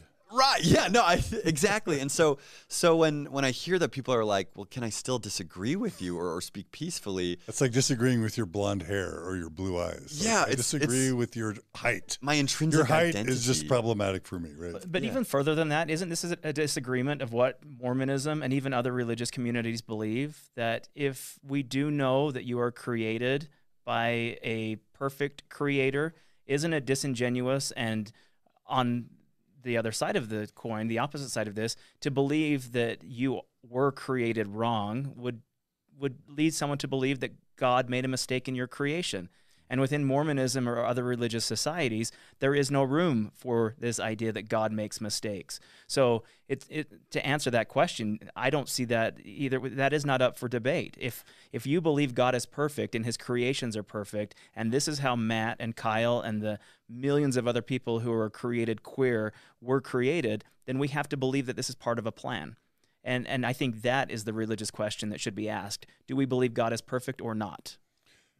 And then I think in the back of the minds of Orthodox Mormons, it's like, God didn't do it. Like either Matt kind of messed up, or his parents, or like maybe he was abused, or, you know, maybe his dad was absent, or his mom was over, you know, and they're, you know, whether it's, I don't want to pick on anyone, but like North Star, Ty Mansfield, there's a lot of rhetoric that tries without any psychological foundation to pin someone's gayness on parents messing up, or parents doing things wrong, or abuse, or some type of moral failing on your part. And I'm sure you know about all that. Absolutely, yeah.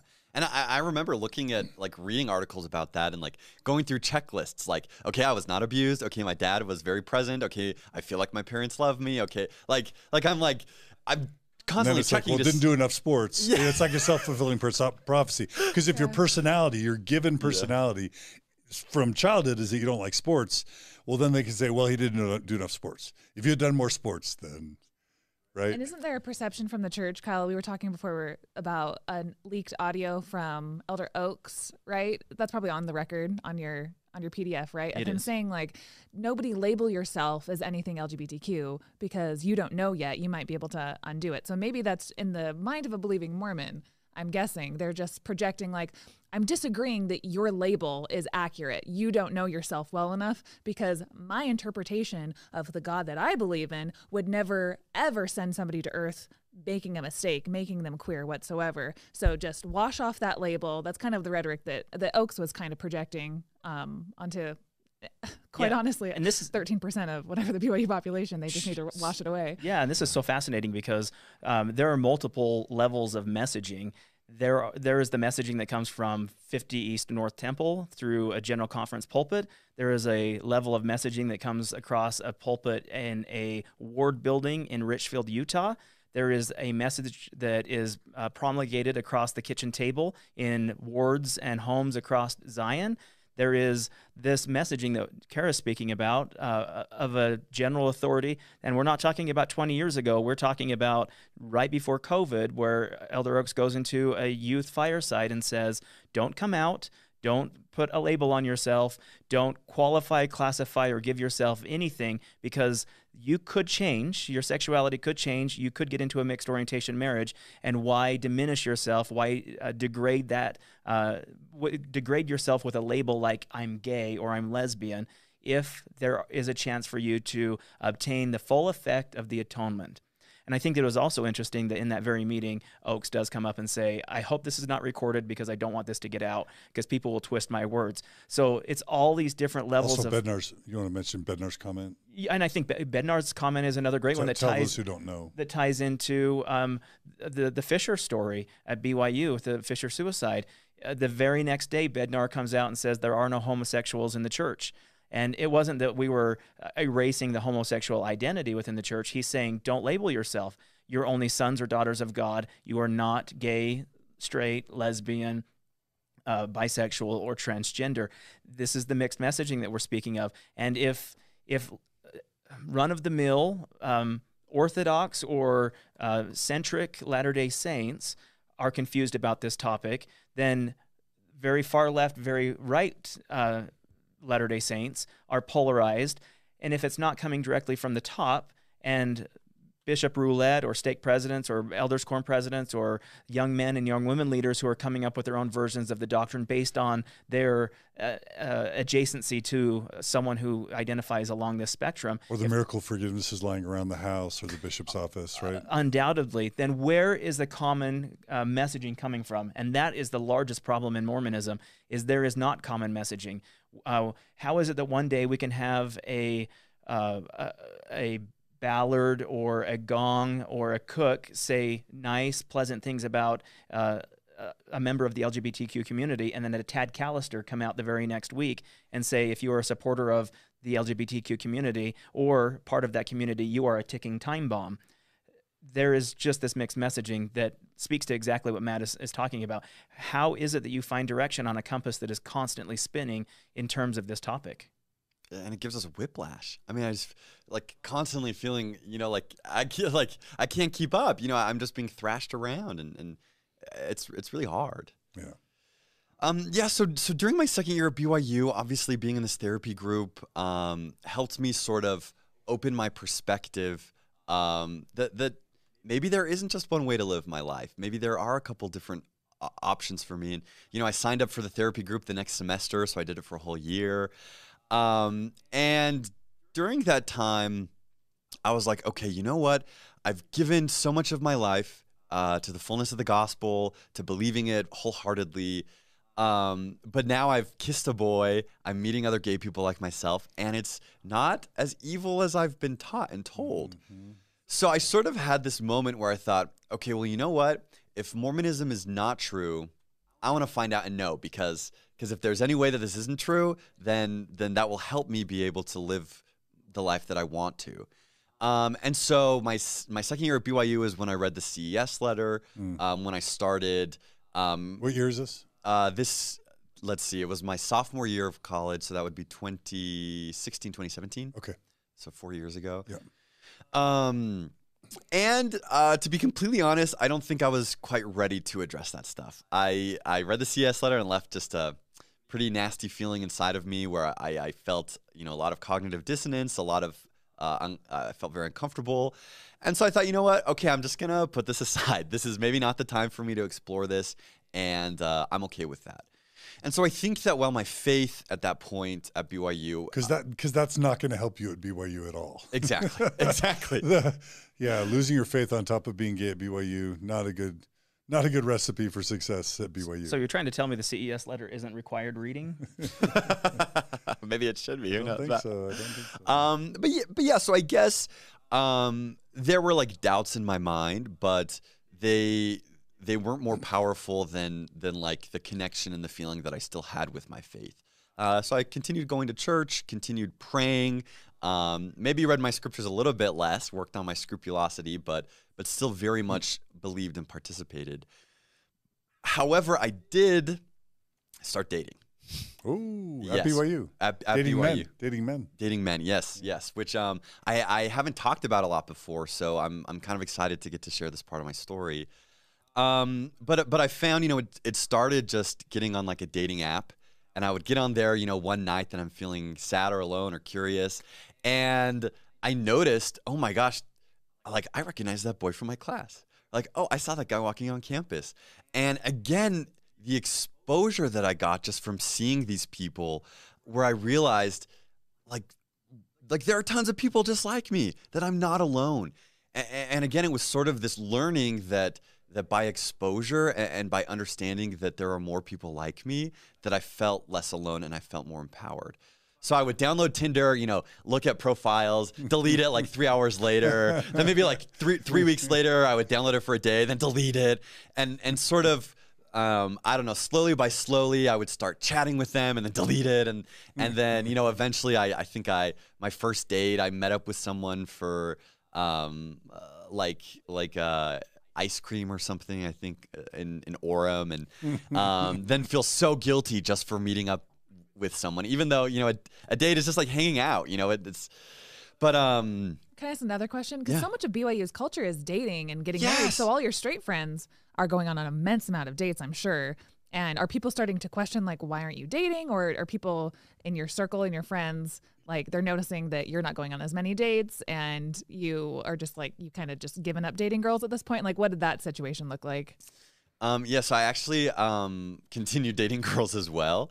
Not so much because I knew that I was not bisexual. So it's not that I was questioning if I was sexually attracted to women. It's more that I still wanted to keep up somewhat of an appearance. So it wasn't frequent, but it would be, like my roommate would set me up with his female friend and I'd go on a date with her. Or I would still, when I wasn't on Tinder for men, I would delete it and re-download it to match with women, and so I was still trying to make it work, even while I'm exploring dating men. And I think downloading Tinder is incredibly vulnerable in that position, because Tinder, there's no anonymity in Tinder. And maybe this is jumping ahead or the part of the story you didn't want to talk about, but I would see most people in your situation jump to a Grindr or an anonymous app like that first to start the exploration. But I mean, just props. I think that's great. Because someone could tell on you, right? At BYU with the honor code, you promise to report people if you find them breaking the rules. And so if your face is showing up on Tinder saying attracted to men, isn't that a huge risk? It's a great risk. And that is associated with a Facebook profile. So the beauty of Tinder is that it's verifiable, that it for the most part is for real.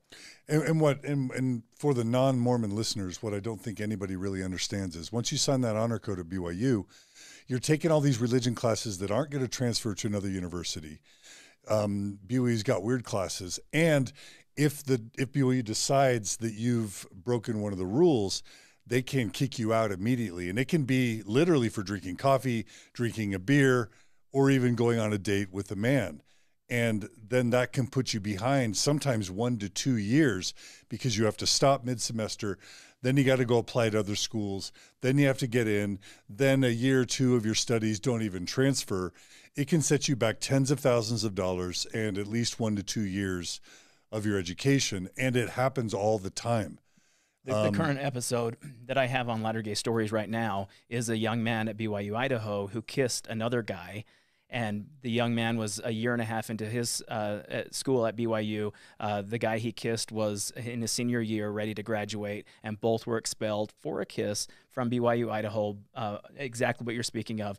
Their credits, everything that they had worked hard for was removed. And that is the world that someone like a Matt lives under. Not to mention the pressure. shame of going home to your parents who are so proud of you to get into BYU, and your siblings who are looking up to you, and your ward members that all know that's where you went.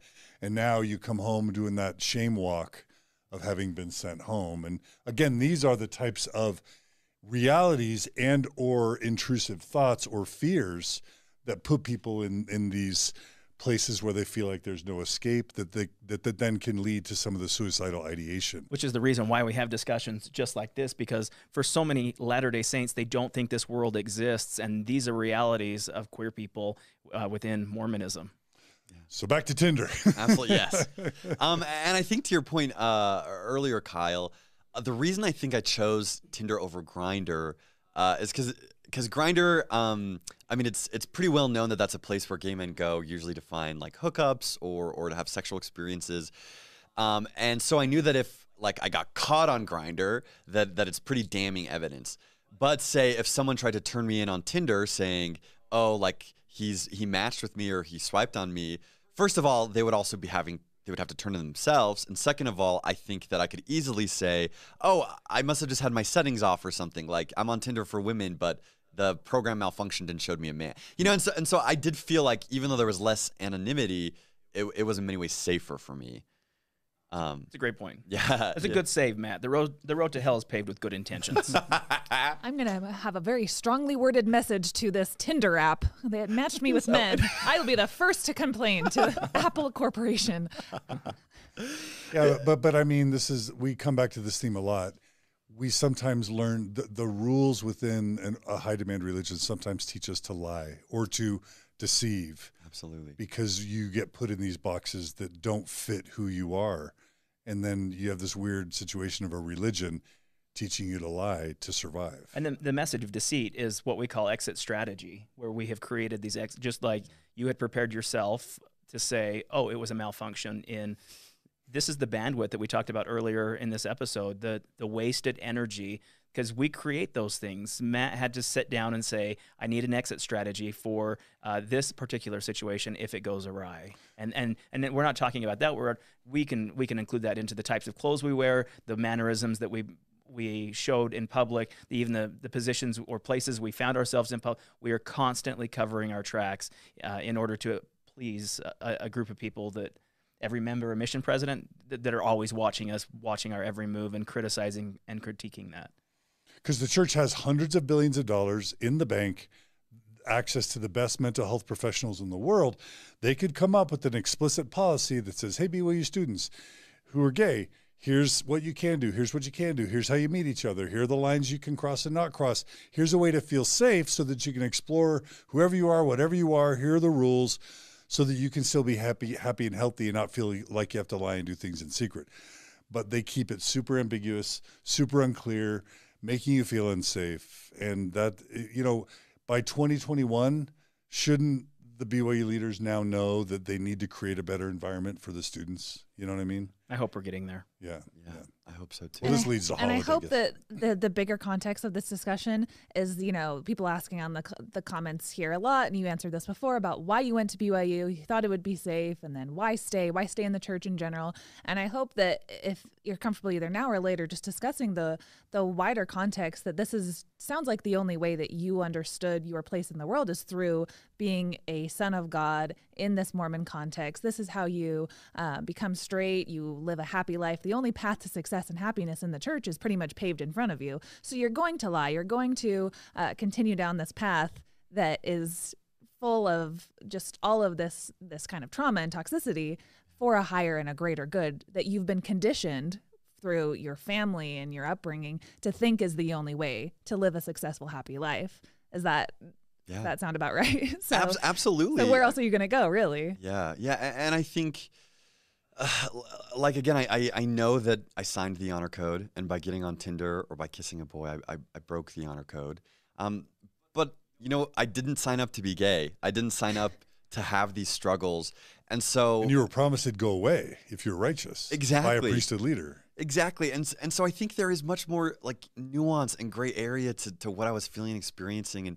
And also, like, I really loved the academic rigor of BYU, and I loved the campus. I mean, they like the moment a flower starts turning brown, they pull it out and plant in a brand new one. Like, it is beautiful, and people are so kind there, you know. And I remember, you know, walking around campus, and you'll hear people scream, "Elder so and so" or "Sister so," and people run across campus to give each other big hugs, and like in many ways, it's really beautiful. And I loved being there. I loved my professors, and so when I contemplated, oh, should I transfer? Well, academically, what would that mean? You know, I've worked so hard to maintain my GPA, to work in these clubs. I'm going to have to give that all up. Financially, I was on full scholarship. I don't know if I can afford going to another school. And spiritually, I don't know if I'm ready to give that up. You still believed. Exactly. Where I'm like, if I leave BYU, is this leaving my faith? And I don't know if I can do that yet. And so it's just complicated. You know, I was just doing the best with what I had, and I didn't have a lot. Yeah. So my second year at BYU was a lot better than my first in quite a bit of ways. And I also remember, you know, Tinder is not the only way that you can meet queer people at BYU. There's also USGA, which I think I went to a couple times, but again, I was afraid of being recognized there. And kind of what I think is like the third way is just sort of organic meeting. And there's kind of this like unspoken language, at least while I was at BYU, that queer people kind of have for each other. So, for example, I remember being in one of my political science classes, and I saw this boy walk in, and you know, you can just kind of tell, oh, maybe he's queer, kind of gay. And so, like, throughout the class, we'd kind of look at each other, you know, and then slowly in passing, it would kind of be like, at some point, I'm like, are you gay? You know, and he'd be like, yeah, are you gay? You know, and sort of this like quiet,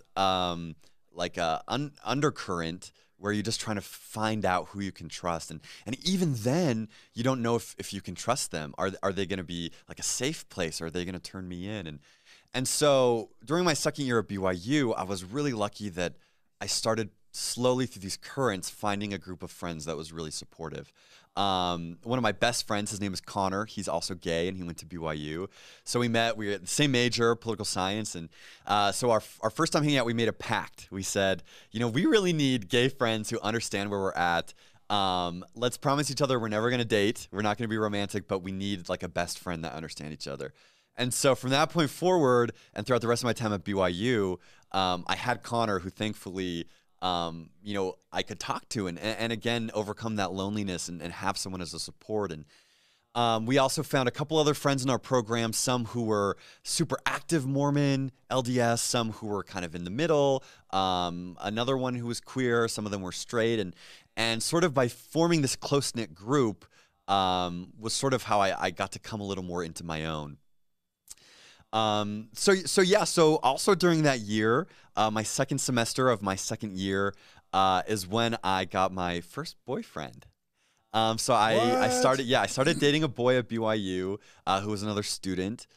And in a lot of ways, it was so fun. I felt like I was 14. You know, these experiences that you know, people in my classes had when they were kids or teenagers, I was finally getting to experience at 22 years old. And with it came, you know, a lot of emotional immaturity because I don't know how to handle relationships. Yeah. And then on top of that is this overwhelming fear that at any moment we could be caught and lose everything. So I remember, you know, we would go to the student center, the Wilkinson Center, and we'd get lunch together and hold hands under the table. But we'd constantly be looking, and any time that someone would look our way, we'd have to pull our hands back. You know, and I remember just hanging out together, and you know, his roommate would question us, "Are you guys gay?" And he would say, "If you're gay, I'm going to turn you in because there are BYU or kids who didn't get in who deserve to be here instead of some, you know, gay guys." And so there was this again, just really hard because I felt like I was having this like honestly like innocent experience of getting to date for the first time, but it was overshadowed by this fear and anxiety and constantly feeling like I was being watched and that I was one step away from losing everything. So we dated not very long. It was a great experience, but by the end of the semester, you know, I wasn't dating him anymore. And that was the only time that I, you know, had a boyfriend while I was at BYU. I continued to date off and on, but I think the anxiety was just too much. I really couldn't keep doing something like that. And so after my second year, I'm slowly starting to experiment a bit more. And over that summer, my friend and I were in an airport. This time we were in India. So, I mean, I guess maybe there's something about me going abroad that maybe I shouldn't have. Maybe makes you feel safe. That makes me feel safe. Thank you. Yeah. So we're at some airport and we're like, I remember just kind of feeling, you know, kissing a boy, dating a boy wasn't as bad as what I'd been taught. It was actually like pretty great. And so it made me wonder, what other things has there been a hedge put around that actually aren't as bad as I've been taught? And so we're at this airport and we decided to try some alcohol. So I had a drink there at this airport with my friend. We had a drink, didn't think much of it, and she and I didn't drink together again. And fast forward like 10 months later, so this is now my third year at BYU, and she comes up to me and she says, Matt, you know what we did at the airport? This is in like February or March, so it's almost been a year now at this point. She says, I want you to know that I still feel really guilty about this. And I went to my bishop and I told him, and he said that I have to go turn myself into the honor code and I have to turn you in as well. And so in that moment, I realized, oh my gosh, one of my biggest fears, I'm getting turned into the honor code for drinking. But then also I realized, you know, if they open any sort of investigation, I could be putting myself at greater risk if they find out that I'm gay, or if some of my friends who are also gay, they connect and they accuse, you know, them of doing something, where suddenly I felt like my entire like community and network was at risk. So that was pretty freaky. So I went into the honor code and I turned myself in because I thought, you know, better they don't open an investigation, I just come clean. So I get a message from the honor code counselor that I was to meet with. And so I Google searched her name, obviously, before I started. And the first thing that popped up when I searched her name was an article that she had written for The Universe, which is the campus newspaper. And this article, she's talking about how she had a friend that she really, really loved. You know, they were great pals. And that friend confided in her and came out as gay. And that she felt, even though she loved her friend so much, that the right thing to do to honor her covenants would be to cut that friend out of her life.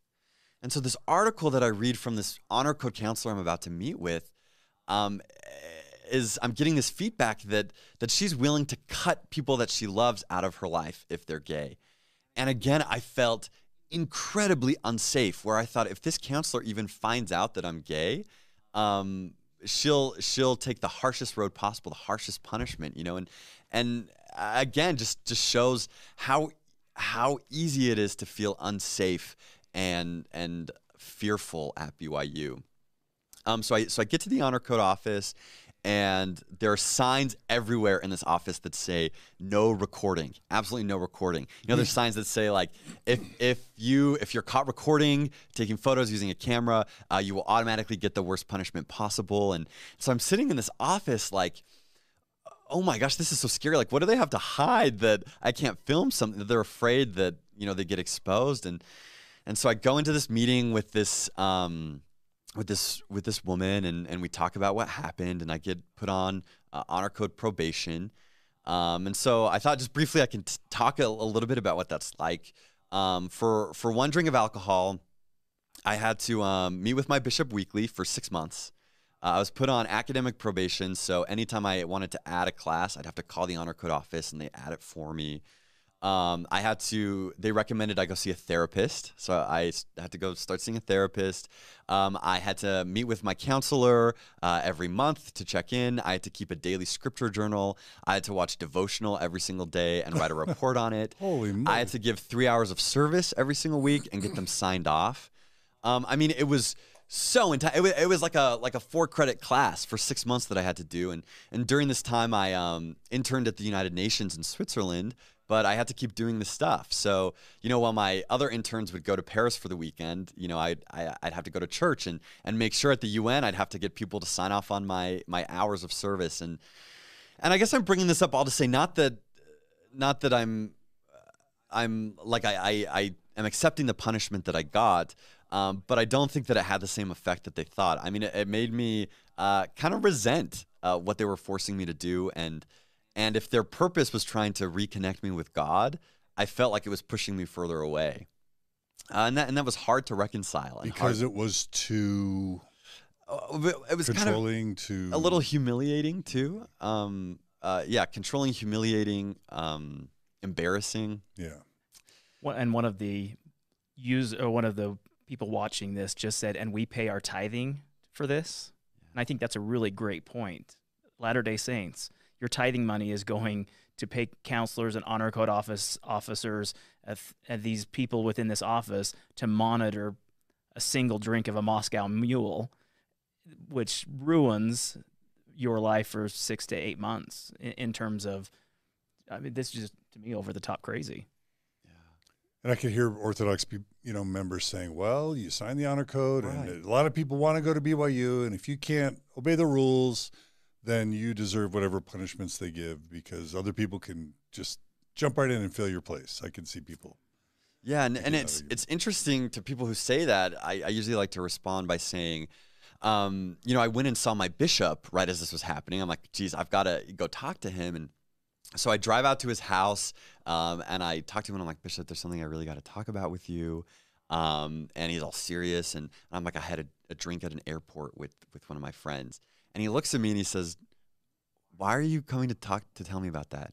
He's like, this is not a big deal at all. He's like, this I wouldn't even stop you from taking the sacrament if you told me this. Like, this is such a non-issue. Wow. And it just shows me, how could my ecclesiastical leader, who we believe is called of God to receive revelation for me, is telling me that I am A-okay in this category, that I am right with God and Jesus, but then this academic institution is giving me bureaucrat, basically. This bureaucracy is giving me all of this work to prove that I have repented. And in the same token, the feedback I got from my bishop was worlds different than the feedback my friend got from her bishop. And so, people talk about this game of bishop roulette or needing to, if you just go to a church, the next city over is actually really accepting and it's going to be awesome. I think my physical location should not determine whether or not I'm going to be safe or okay. And I don't want to have to choose where I live just so that I get a bishop who's not going to try to get me expelled from BYU. It's just, it's complicated, and I'm getting conflicting messages from my leaders and all in the name of faith and of Jesus Christ. Yeah. Who drank wine? Yeah. And I think maybe the other part of this, the discussion that we haven't brought up, is what did Matt think? Because in a church that's so heavily influenced by personal revelation, you have all of these differing opinions that are telling you what you should think.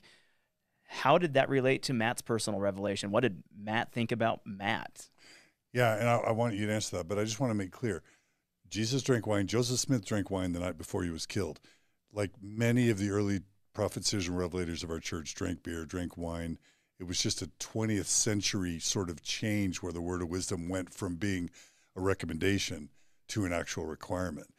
So, the fact that you're getting punished for something that Joseph Smith and Jesus did is, it's obviously a little bit weird. But yes, to Kyle's question. My first thought was, I've already committed one of the greatest sins of all by kissing a man. And so, the only worst thing I could do is murder somebody and then deny God in front of me. And so I'm like, drinking is several steps down on the sin spectrum. At least for me, that's how I felt. So yeah, I didn't feel particularly guilty or bad about what I had done. Because you're already kind of fallen in your own eyes a little bit. But we're also talking about nearly a year later. So it wasn't that this wasn't a fresh sin. This was, you're bringing back an old wound. Essentially, you're looking at scar tissue and analyzing scar tissue and just remembering the day that happened. And for most of us, we would just move on from that experience. Right. And what's interesting, too, is my counselor had told me that typically, just for one drink, they probably would have just given me a warning or something. But because I wasn't an endowed student, that my punishment was going to be harsher. And so again, I sort of got this message that our students, even though we've all agreed to the same code, we're being held to different standards. And I couldn't help but feel like that's so representative of how I feel as a queer person, that I'm, again, held to a different standard than my straight colleagues. So yeah, anyhow, that's kind of the biggest, I guess, points throughout my BYU career until I get to my senior year, where, I decided just to focus in on my academics. It's when I first started thinking, maybe I want to go get a PhD, which I've now just started. So I really just put my energy and effort into working with my professors, and the time comes around near the end of my senior year where we can send in applications to be valedictorian. So every single department gets to choose a valedictorian. So for my college, the College of Family, Home, and Social Sciences, there was, I don't know, 7, 8, 9 valedictorians. There's one for political science, sociology, psychology. And so for my department, the way it works is you have to be in like the top 5% of your GPA does. So, I had a 4.0, so I was in the top GPA. And then you also have to submit your extracurricular activities. So internships you've done, professors you've worked with, research you've completed. So it's a pretty tough position to receive. So I sent in my application, and a couple weeks later I got the email back saying that I'd been selected as the valedictorian, which was so exciting. For the college? For your department? For my department. Okay. Yes, for my department. Which was super exciting because, I'd worked so hard and to kind of get this positive feedback showing, yes, I've accomplished something really, really great and really awesome, despite the fact that I've gone through the hardest challenges in my life up to this point. So even though there's, half dozen valedictorians, the way that the college ceremony works, the commencement, there's only one valedictorian speaker. And then there's one valedictorian who gives a musical number, and then I think a valedictorian gives the opening prayer and a closing prayer. So they try to get us all to participate, but it's not guaranteed what position we can participate in. So we all went up to the dean's office, and we did little interviews, all of the valedictorians. And I was kind of surprised when I got the email back saying that I'd been chosen to be the graduation speaker. And so that's where I got to be the one who would speak for and on behalf of my college, the valedictorians, and all the students who were graduating. So a super great honor and also a little intimidating. And I remember when I got that email, in a way that I honestly can only describe as inspiration, is I got this thought where, oh, maybe I should come out in my speech. It didn't come from someone trying to push an agenda on me or like a queer club who was trying to say, let's make a big scene. It's what I believe was my Heavenly Father telling me that there's a chance for me to do a lot of good. And so I kind of thought about this for a couple days, and I think that I was motivated as well because I thought once I graduate BYU, if I don't come out soon, am I ever going to come out? Or am I going to be forever in the closet? I was preparing to move to Salt Lake to work at a data analytics firm. And I thought, am I just going to keep living this sort of double life? Am I just going to keep crafting myself in the way that I think people want me to be? And I thought I didn't. And so maybe if I came out this way, there's no taking it back. There's no going back in the closet. And I think that was kind of appealing to me.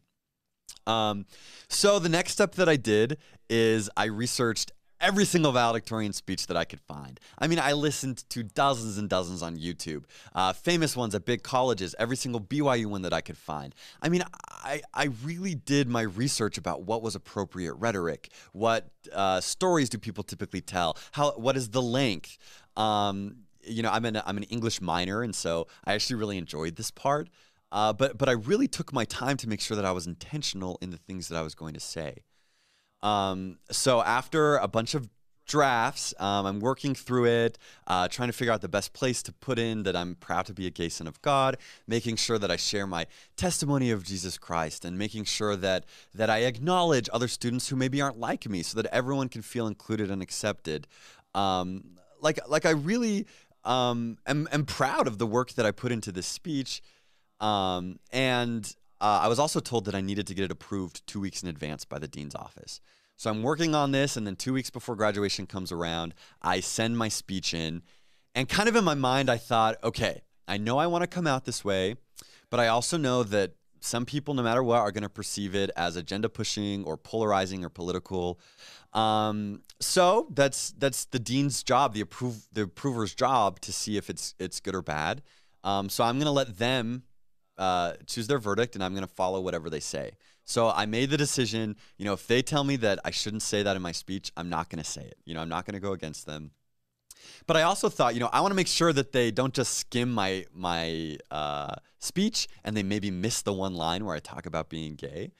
And so before I sent the document in, I made little notes off to the side. So, for example, at the beginning, I said, I want to include all these people because we're all part of the gospel choir. And believe it or not, I quoted Elder Holland's talk. And when I came out, I cited Elder Ballard, who said that we needed to understand and empathize with the experience of our LGBTQ brothers and sisters. And then I made sure that they know I want to bring it back so that people see their own struggles or their own triumphs, and that they can feel their own love of Jesus Christ and Jesus Christ's love for them.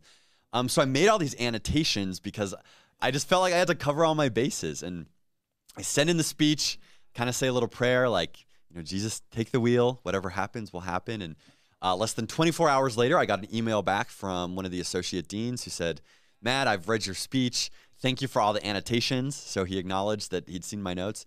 He said, I think it's a perfect speech. I loved it. I think it will be great and a great venue for it. So at that moment, I realized I'd done everything that I felt I was supposed to. I'd made sure that I got all the approval that I needed. And now I was like, oh shoot, now I've actually got to come out this way. Can I ask you one question about that? Yeah. So I can hear kind of an Orthodox Mormon saying, a BYU valedictorian doesn't talk about their heterosexuality. They're not going to come out as heterosexual. So why is your sexuality even on the table? What's your agenda? What are you trying to do? Why would you, and again, these are a fictitious person's questions or thoughts. Why would you pollute a speech or make it political or try to advance some sort of agenda when it's about BYU, it's about the church, it's about education, it's about celebrating, people graduating. Why are you even talking about sexuality? Clearly, John hasn't read the comment section of any of the media going on right now. These fictitious people who would say, why? Yeah. I think that's a super valid question because every faith-affirming comment section that I've read is asking that question. Yeah. To be honest, I thought back to my freshman year, and I thought back to Harry Fisher and how alone I felt.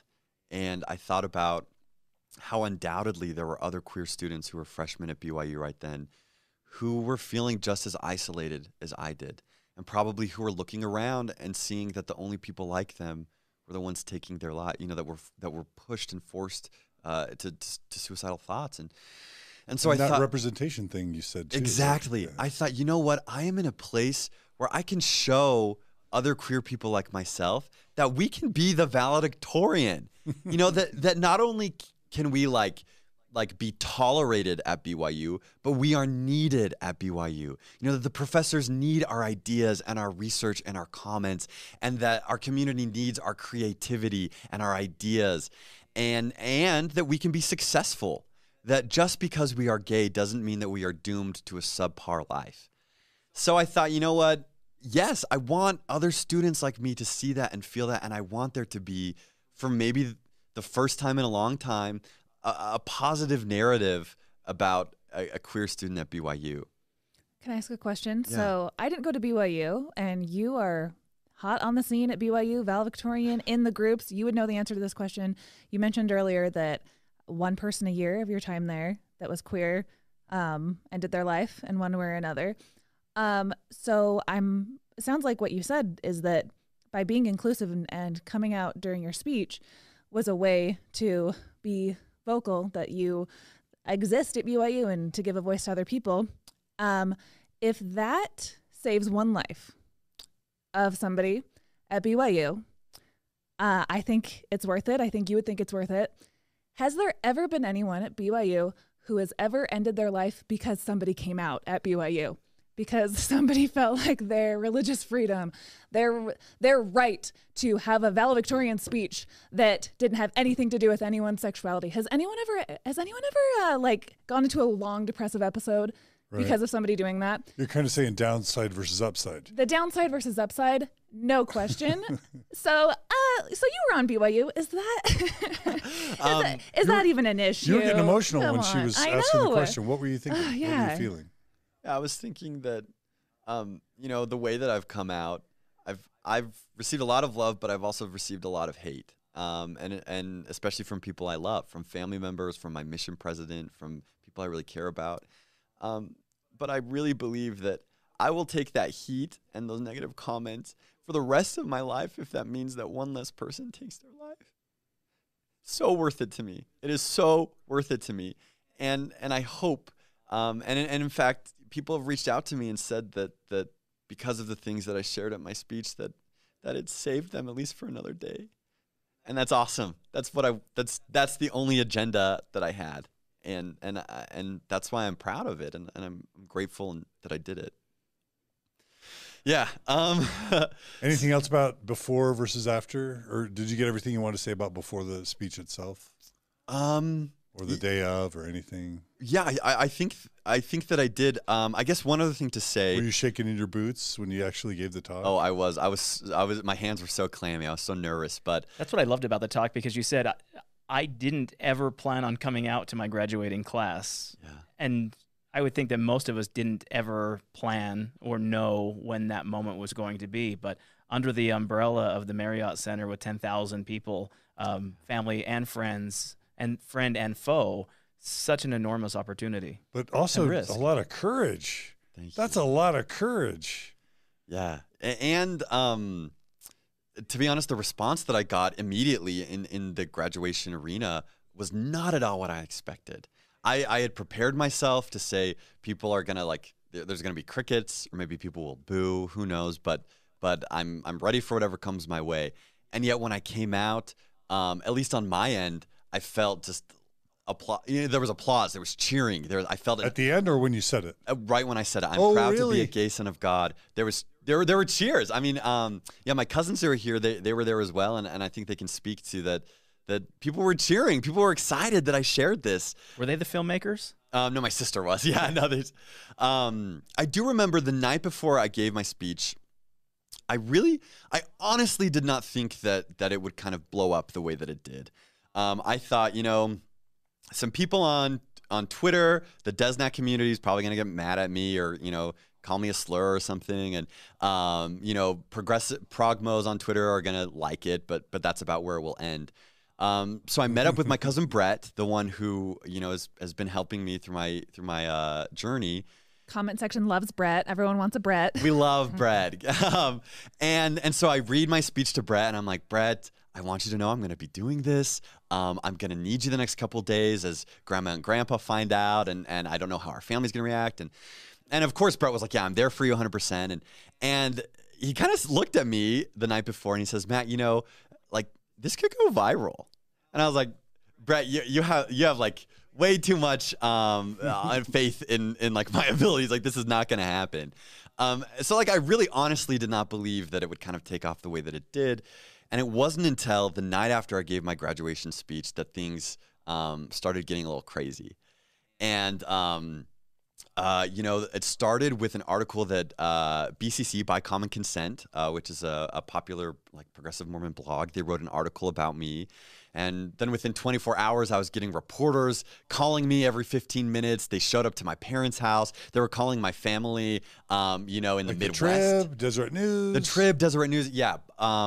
First, it was all local papers, and then by the beginning of the next week, it was all national. Associated Press, New York Times, Washington Post, which was exciting, but also super scary because I don't know if you're aware, but you don't actually receive your diploma when you graduate. It takes about 6 weeks to get mailed to you.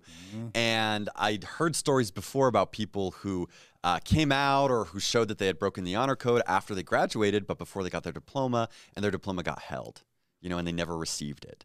And so here I am talking to reporters, and I feel this immense responsibility to be very careful about what I say. First and foremost, because I don't want to lose my degree. I've worked 4 years to become valedictorian. This is something I'm not going to be able to replicate anywhere else, and I don't want to lose that work. But then also I felt like I had to toe this line where suddenly I was being asked by some reporters to bash on the LDS church and the community that raised me. But then other reporters asked me to bash the LGBTQ community and to say that gay people can be perfectly happy in the church. And I don't know if that was my experience. No, I do know it was not my experience.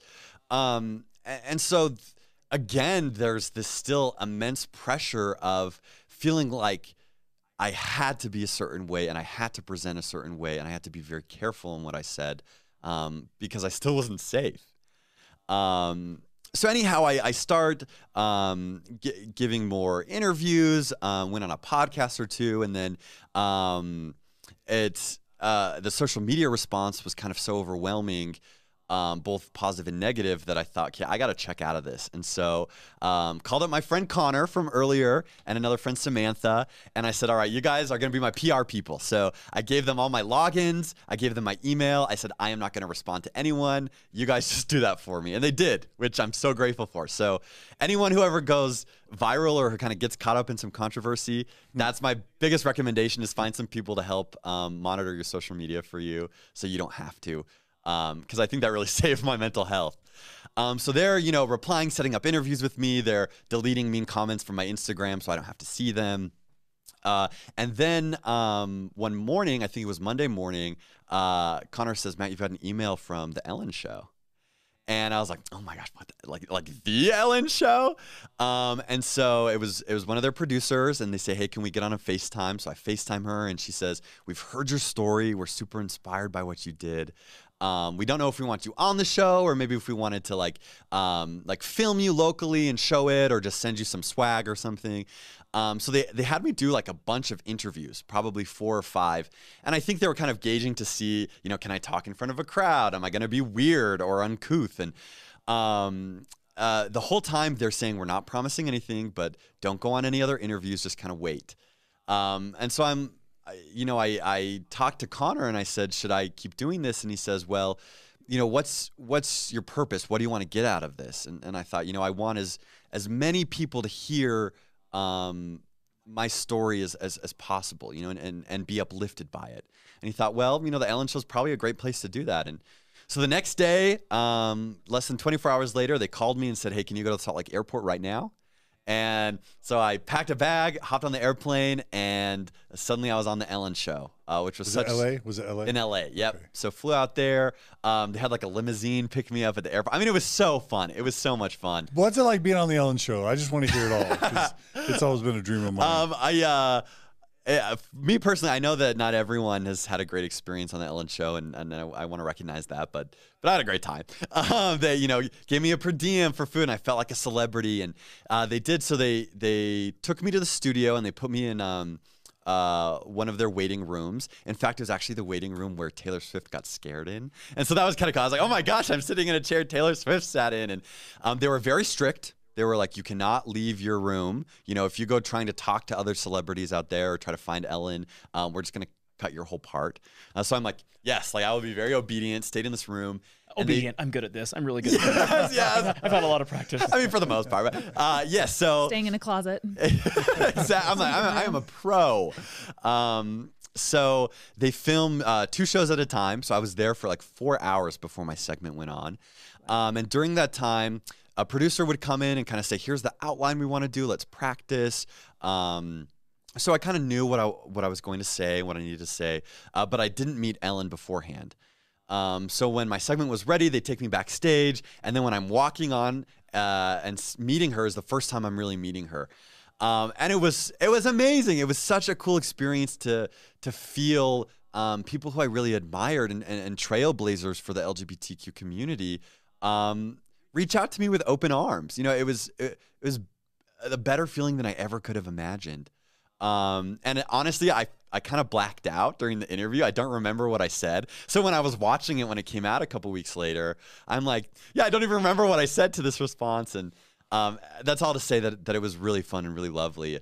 And as soon as the segment was over, I give Ellen a hug. The producer comes, pulls me away. I get put in the car, and I'm off to the airport. So it was very quick experience. But so much fun. I would have been so nervous. Yes, I was super nervous. Super nervous. Because it's international TV. Yeah, but of like-minded people. You have Ellen that had that same experience, and she's been able to trailblaze for so many LGBTQ people. So I just think that it's not even irony. It's just really a special experience to be able to meet a modern-day Harvey Milk in a way. And how do you articulate to people who would assume that, like, well, of course you came out for attention, that, like, look at all the viral, like, you got to go meet Ellen, that people do not have a good faith interpretation to what coming out meant to you at this speech? Did you have a lot of comments like that as well, where it's like, oh, look at you, Mr. Celebrity now? Yeah, I had a couple of those, and I struggled with that because I also felt quite a bit of imposter syndrome because I'm the first to say that there are other students who have worked way harder than I have for way longer to make changes at BYU, who have gone through a lot of institutional pain and personal price. So I sort of felt, I was like, okay, I came out of my graduation speech, but I don't think that I deserve this platform in the same way, you know, like these other students, you know, for example, Addison Jenkins, who was the previous USGA president. I mean, he has devoted so much of his time that I was like, you know, I don't know if I should really be in this situation.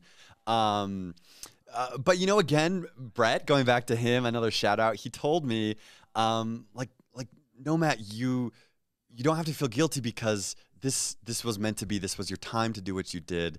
And there's a reason why it happened this way. We all have different purposes and callings in the way that we will help what I believe the work roll forth. And this was just my part that I was able to play.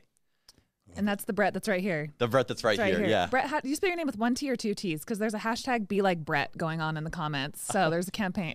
2 T's. 2 T's. Okay, everyone get the spelling right. Be like Brett. Okay, I have to ask. So, of course, you know, Kyle and I, you know, was this 2017, 2018? What year 19. was this? It was 2019, yeah. It was 2 years ago. Okay. It's 2 years ago. Of course, we heard almost immediately, holy crap, a BYU valedictorian during commencement came out as gay. And so we're like, you know, obviously we care and we're excited and we wonder what this type of thing means. I know I reached out to you and was like, come on, you want to come on Mormon Stories? And Kyle, you probably did the same thing. Absolutely. And so we both felt where you were at and also knew how inundating that whole experience was. And I think John's kind of in this position too. Sometimes I appreciate the interview when the storm settles, when things calm down, because that's where we get the real story. In my experience, in the heat of the moment, it is just frantic, and you're going from one spot to the next. But the beauty was in the later, when everything was calmed down a little bit, and clearer minds, I guess, prevailed at that point. So. But we all were rooting for this great story. This was a fantastic story. And I always know there's sensitivities, but I always have to ask because but anyway, I'm sure it's hard to make that decision. Was your faith still fully intact by this point? And or had you listened to either Kyle's Latter Gay Stories or Mormon Stories by this point, or not yet? Yeah, I had listened to Mormon Stories and Latter-day Stories a couple times before, so I was familiar with it. And to be completely honest, I remember getting the message from you, John, on Facebook, and you know, Brett was the one that had introduced me to Mormon Stories, and so wow, this interview is something all about Brett. We got to get you up here, but he, you know, I called him and I was like, should I do this? And he's like, well, just so you know, like it can be kind of polarizing, you know, and you should do what you feel comfortable, but definitely not before you get your degree. Yeah, and that's exactly why I was still really scared, and I was worried that if I went on record somewhere and I said the wrong thing, that I was still at risk. And so at that point, I didn't feel ready to share my authentic story. And so in some ways, I know we're getting to it, but this past week, as tough as it's been, I feel like immensely grateful that there's a chance that I feel like I can reclaim my story and speak a little more authentically. You know, that I can share my story about my first kiss, and you know, I'm not going to get kicked out of Berkeley for that, you know, and so in that way, thank you so much for having me on here again. It's been great. And was there any BYU administrative blowback, any negativity from church leaders, from BYU officials? Did you catch wind of any negativity after the talk and or the public media firestorm or rainbow storm, glitter storm that came after the glitter storm, the media? Yeah, no, absolutely not. I got it was all positive. So much support from my professors, from the administration, you know, from my local bishop, from my home ward that I grew up in.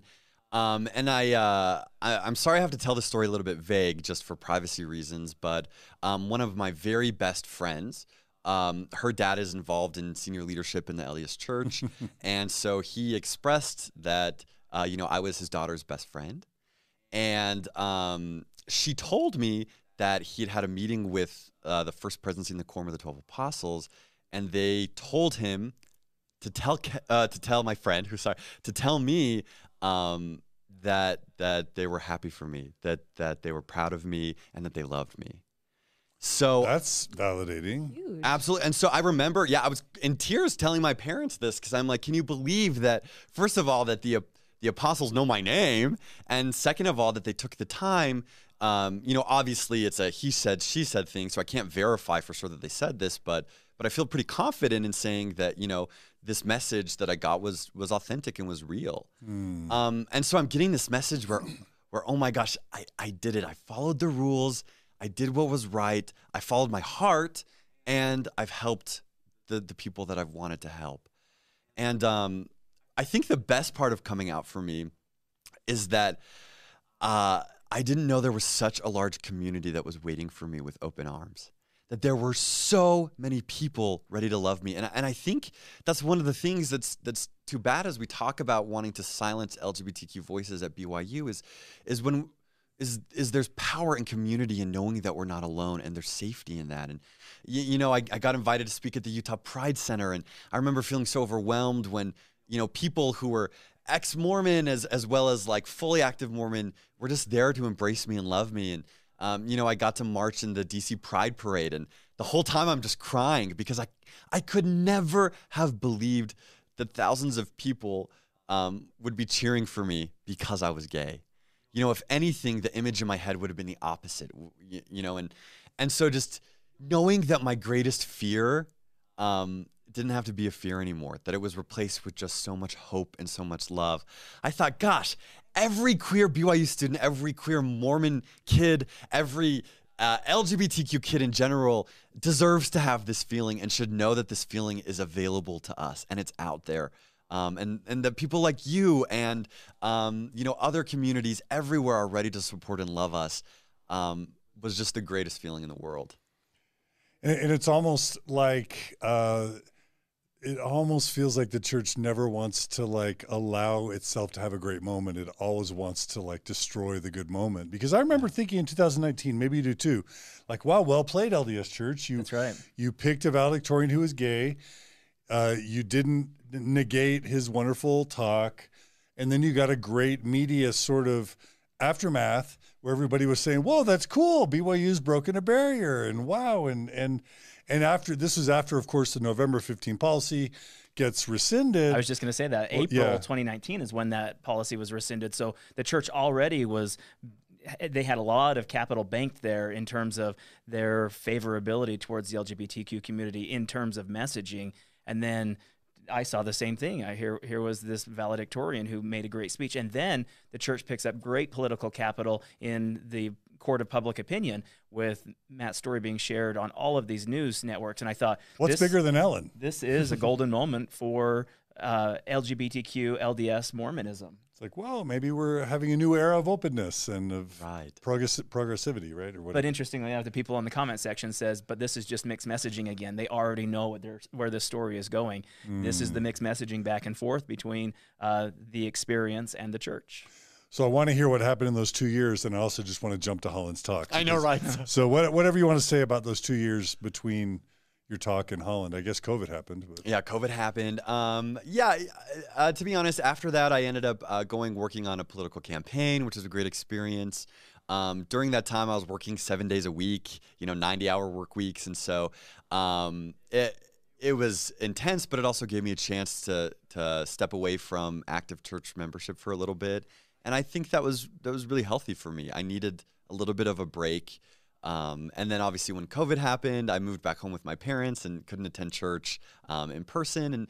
And so during that time is when I feel like I finally started to face some of those questions about my faith and started to go through a real faith transition where I felt I was comfortable enough in my sexuality and who I am that I started to ask myself some of those hard questions. I revisited the CES letter and also took a look at a lot of Mormon apologist websites and tried to see what I really believed.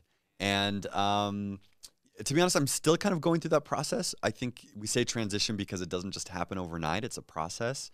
But I did receive a confirmation for myself that God is happy with who I am, that God made me the way I am for a reason, and that reason is to be me. So that was kind of during my 2 years experience. During that time, I still felt a lot of shame about being open about what I was doing, namely about, dating men. The reason why is I did feel a lot of pressure because I felt like in some ways a lot of LDS people and very faithful members would look at me and say, we love your gay identity. We love that you want to paint your nails and that you like Ariana Grande, and we want to support you through all of that. And we are also so happy that you are a faithful, active member and that you're showing to kids that they can be proud and Mormon and gay. And so I'm getting these messages and I feel this pressure to keep up that image because people are looking at me as like a safety light. And if I expose myself as someone who is questioning and struggling with my own faith, I could do a lot of damage, and I don't want to do that. So I felt like in some especially ways, when the stakes are so high. Because the stakes are so high, exactly. Yeah. And my family, my parents are still very active LDS members, and I love them and respect them, and so there's again this sort of tension or needing to wanting to respect and love them, and so I still kind of hid those parts of myself away. So it's kind of crazy. Even after I came out, I still felt like in some ways I was in the closet. So it actually was not until this year in February, my birthday's in February, where I got to a point, maybe it was quarantine, being stuck with my own thoughts all day, where I thought, I've got to pull the Band-Aid off. I am done hiding any parts of myself. I want to live authentically and openly. And if people in my life aren't going to accept that, then the sooner I know, the better, so that I can move on and find someone who will be accepting. So on my birthday, I sat my parents down and I said, Mom and Dad, I am not sure if I'm LDS anymore. Maybe I am, maybe I'm not. I'm going through a faith transition. I don't know if I believe the Joseph Smith story anymore. And I just need you to love me. And if you're not going to love me, I need you to tell me. And my parents are amazing. They said, Matt, of course we love you. We're going to love you no matter what. And they said, your journey is yours alone. My dad can't tell me what to believe or what not to believe. And he doesn't want to. Neither does my mom. And I'm so grateful that they told me that. And I'm so sad that I waited so long to be open and honest. But I understand why. I mean, it's so scary. But I feel incredibly lucky to have supportive family and to have siblings and parents and cousins who want me just to be me. And that's all I want to be too. And I think that's an important part. You had really a second opportunity at another coming out. Yeah. And it was beautiful in its simplicity. Some LGBT Mormons have told me that coming out as losing your faith inexplicably was actually harder for them than coming out as gay. Oh, 100% was my experience. Yeah. Which says a lot. Doesn't it? Yeah. Yeah. Where I felt like I was letting more people down or that it was, more condemning. Because being gay, I feel like at least the rhetoric that I've listened to over the past decade has really changed. People are starting to understand that this is not something that we can electroshock away from us. Not a choice. Yeah, it's not a choice. It's not even a sin to have the feelings. Right. By modern rhetoric. Yes, and that some bishops might even say, it's okay for me to kiss boys and to go on dates with boys.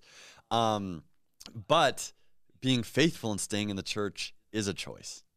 And so that is where I think, at least in my experience, there's still sort of that pushback. And that's why saying that, I've lost some of my faith is just as hard, if not harder, than saying that I'm gay. I think that's super honest, and I think that's a discussion that I hope the Latter-day Saints who are listening to this episode can grasp onto, that there is a reality that I didn't choose my sexuality, but I could choose my religion. And when we get to that point, some of the healthiest people that I've seen in this space are those who are able to separate the gospel of Jesus Christ from Mormonism. And that's maybe a subsection of this topic. But I didn't choose to be gay, but I could choose to be Mormon. And which one brought me the most amount of happiness, and which one was most authentic to me? The one that I didn't choose, the one that was beautifully created and crafted for me. And so many gay or queer Latter-day Saints who are able to find that. Especially our trans community. When you find that, that's where the growth happens, and that's where the beauty and the ability to finally shine. And sometimes, to use Mormon vernacular, that's where we're able to fulfill the measure of our creation. That's where we're able to bloom and blossom the very finest.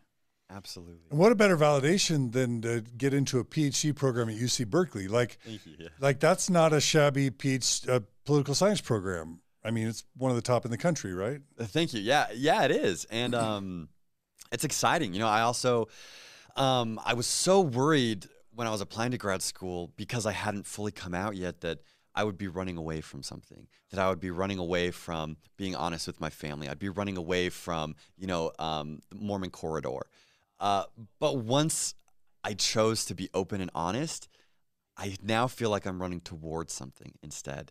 And it's exciting. It's fulfilling. And so being out in the Bay Area, I'm excited to date, to meet other people, and to finally start exploring and crafting the life that I want to live. And, the 2 years since I've come out have been extremely restorative for me. And I feel like my mental health has never been in a better place. Getting out of BYU, I didn't realize, as soon as I got my diploma, how much anxiety I had put on myself, and how getting that diploma just released me from that. And so I've put in a lot of work with my therapist, with my community, with my family, to feel better about myself. And I do, which is great. It really does get better. And so I think that's why this past week, when on Monday morning I got this message about this talk where I'd been referenced. Tell us, just take us through that kind of cinematically. Yeah. So you wake up. So I'm in California. I moved there the beginning of August. So kind of a new adjustment. I've been there a couple weeks. And last week was the first week of my first year of my PhD program. So there's already a lot on my plate and on my mind. I'm adjusting to classes and learning the area. And so I wake up Monday morning and I get a message from one of my friends on Twitter that just says, "Oh my gosh, Matt, I am so sorry about what was said today. I hope that you're in a place that it doesn't affect you anymore. But if it does, I'm here for you and I love you." And I was like, Brett, what? Brett, where's Brett? Where's Brett? Well, I was like, what? Like it. The last thing on my mind was something about me coming out. And so they mentioned there was some sort of devotional, which later I found out was like a speech towards the BYU faculty. And so I'm like, did they like call out gay people in general? Did they, what's going on? And it wasn't until I'm reading the remarks by Elder Holland and I get to the paragraph where he says, if I think I want to read it. You should Can I read it? Is that all right? Yeah. Okay, so here is Elder Holland's talk, where the part where he talks about Matt. Elder Holland says, if a student commandeers a graduation podium intended to represent everyone getting diplomas in order to announce his personal sexual orientation, what might another speaker feel free to announce the next year until eventually anything goes? What might commencement come to mean or not mean if we push individual license over institutional dignity for very long? Oh, that's gross. There's like 15 words in there I want to dissect. But what's your reaction? Yeah, I mean, I read those words and... So commandeer, let's just pick a couple words. Commandeer, let's do a rifle round. What do you think about that word? You mean a musket round? Oh. I mean, thanks, Kara. Yeah, it felt like a gut punch, first of all. And second of all, I thought it was such a gross mischaracterization. I mean, we all know that Elder Holland is a brilliant rhetorician. I mean, to Yale. went to Yale. He got his English degree at BYU. I got my English minor at BYU. You know, I know that he knows the impact of his words.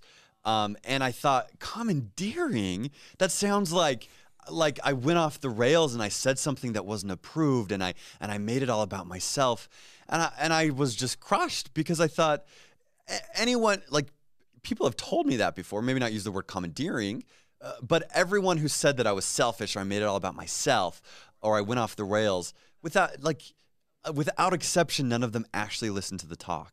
And so I hear this, and I thought, did he even hear what I said? Did he even ask the dean's office of the College of Family, Home, and Social Sciences? Like I just thought, he does not have the right information here, and he has misinformation, and he's still calling me out in front of all these faculty who I love and support, and that I want to support me. You know, and getting a PhD, I want to go into academia. And so my second thought is, oh my gosh, are all these BYU professors that I'm co-authoring with and I want to work with in the future, am I going to be a pariah to them now? You know, and in just one single sentence, I felt like my reputation had been completely twisted. What about the power differential of a man, you know, the Mormon Church in 2021 is close to $1 trillion organization. The First Presidency of the Quorum of the 12 are literally viewed as mouthpieces of and for God and Jesus. Mormons believe they speak to God and Jesus. And then just they have followers of anywhere, you know, let's just say 4 to 5 million people across the world, and then all their power and money. It'd be like, you know, the President of the United States almost denouncing an individual. Like, what was that like? Like, the power differential. Yeah, it was, it just felt like I was being punched down on by someone who has infinitely more power than I do, which makes it infinitely more hurtful, more painful.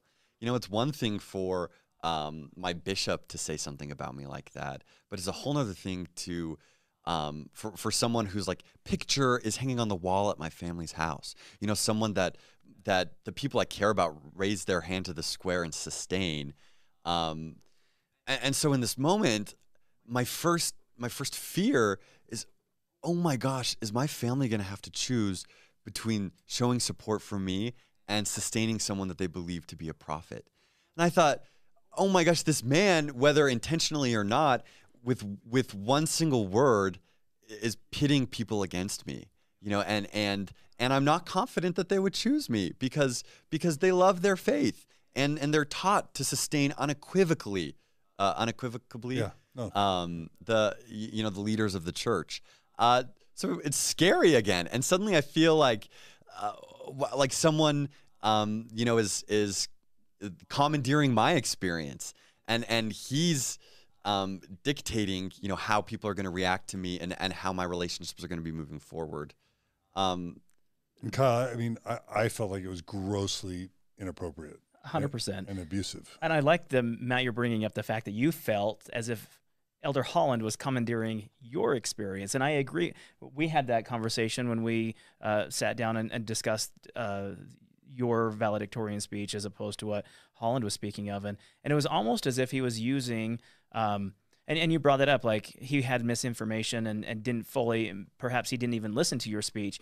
But we also contemplated or wondered, hypothecated whether or not he was using Matt as a way to get to the administration, where he possibly was not able to do that in private channels, but in a very public setting was able to use Matt Easton as a bludgeon to say either, yes, I acknowledge the dean's office approved his speech, but let the record be clear, that'll never happen ever again. Yeah, that's interesting. And he brought that up, and I just saw that there were some correlations there. He opened that speech with, I will go to my grave, and he closed that speech with, I will go to my grave, almost as if he had created a golden idol in BYU, that he had created this idolization of the university, and it didn't matter who was crushed or who that university was founded upon. That idol must remain solid and golden. And Matt at that point was just a cobblestone in order to ensure that idol did not fall over. How about grist for the mill? Grist for the mill, and not just Matt. I mean, it's not just Matt, right? It's the queer experiences of so many other BYU students. It is the Past, present, and future. It is the affirming and allyship of faculty and staff and parents and family members and other tithe payers who very well know where their tithing dollars are going, and that is to support a community that has been marginalized by the very institution that it's using to prop its golden idol. To me, it was just mind-boggling. And irresponsible and hurtful and commandeering. Yeah. Absolutely, and I think, you know, I can handle if people didn't like my speech or didn't think that it was the appropriate place. You know, and usually to them I say, okay, if you didn't think it was appropriate, you are more than welcome to become valedictorian and give your own speech. You know, like you are welcome to put in that work, but I put in that work and I said what I felt was right. And I did it because I wanted to help queer students. And yet 2 years later, after I've done that, I felt like in one single blow, the action that I had made to help queer students was now being weaponized to hurt them. And that sucks. It's a terrible feeling because I thought, have I just made it worse for them? You know, have I just made it harder for the next gay valedictorian? Have I just made it harder for the next queer kid who just needs to see a rainbow flag on campus so that they're not going to continue having suicidal thoughts? You know, that is antithetical to whatever agenda I had or whatever goal that I had. And that just hurts so, so deeply. Yeah, because doesn't that send the message, don't come out? I mean, what other message can a gay BYU student or don't label Mormon yourself? Kid? Don't inflict yourself with that type of. There are no homosexuals in the church. It all leads to the same messaging, which is destructive and unnecessary. Absolutely, absolutely. I'm so sorry that happened. So then then he goes on to just that whole thing, the slippery slope argument, that what are other people going to be announcing now, and will it be anything goes, and what might, just that use of kind of English rhetoric to say what might commencement come to mean. Like, what is he insinuating? He's stealing it from Pat Robertson from whatever, 600 Club. What's it called? 700 Club. 700 Club. Yeah. Matt Robertson used to call it, what's next, sex with ducks? Just like throw out whatever you want to say. No, I mean, like, really, what is he? Like, he's choosing those words. He's a smart guy. He chooses his words carefully. What is he envisioning there when he's saying, like, what's next? I wonder if this conversation, the conversation we have around this topic, is not about Matt and not about the LGBTQ community, but more about a discussion of control. We've lost the left. We've lost the right. Meaning LDS church leaders. Correct. At church headquarters. Okay. Controlling not only the LDS left, not only the LDS right, not only LDS centric, the middle ground, but our faculty and our staff and our media and the very students who are academically surviving at BYU. The church must look at this circular merry-go-round and say to themselves, we have fallen off a long time ago. How do we stop it, or how do we get on? And which section of this merry-go-round do we attack first? And I think this is a situation of control where the church has lost control with the myriad of different experiences that are happening. And just like you brought up earlier in the episode, Matt, all of the things that the church talked about and said about queer people, there is no happiness, there are no spiritual experiences, there will be no success on this side of the aisle. Your lived experience proved that different. And that is the grand message that hurts Mormonism's message so much. And I think that's what most queer family members are seeing within Mormonism today, is that my son or daughter or non-binary child's experience does not match the rhetoric or the teachings that have come from the church. And how do we decipher this dogmatic approach now? How do we decide what is truth? And most Latter-day Saint families are siding with their son or their daughter or their child, and that is the control that's being lost in Mormonism. And unfortunately, again, I think you were just a product of them lashing out to try to make that apparent. And I think that's what's sad, but the reality in this situation. I love that, Kyle. And I have a dear friend who will remain nameless, who made this analogy because he really loves BYU, and he's still a member. And he compared it to the following. He said it's kind of like the church is the Walt Disney Corporation, and BYU is Disneyland. And there's nothing, you know, you can have Disney movies, you can have Disney merchandise, but there's nothing that really reflects the Disney Corporation as much as the Disneyland experience. And BYU is the church's Disneyland. And if BYU is perceived to be kind of veering too much one way or the other, then the church risks a real damage to its flagship brand, you know, representation. And so what this represented was Elder Holland basically throwing you under the bus, throwing the LGBT community under the bus in an attempt to manage a brand that's kind of veering off course. But what a, you know, for a leader that claims to represent Christ, who would give the parable of the lost sheep and say, leave the 99 to go protect the one, it's kind of like he's taking what we all know to be the most marginalized, vulnerable population in Mormonism at this point, and using them, sacrificing them, throwing them under the bus into the grist mill so that he can make some sort of brand management, you know, talking point sort of commencement speech to save the brand.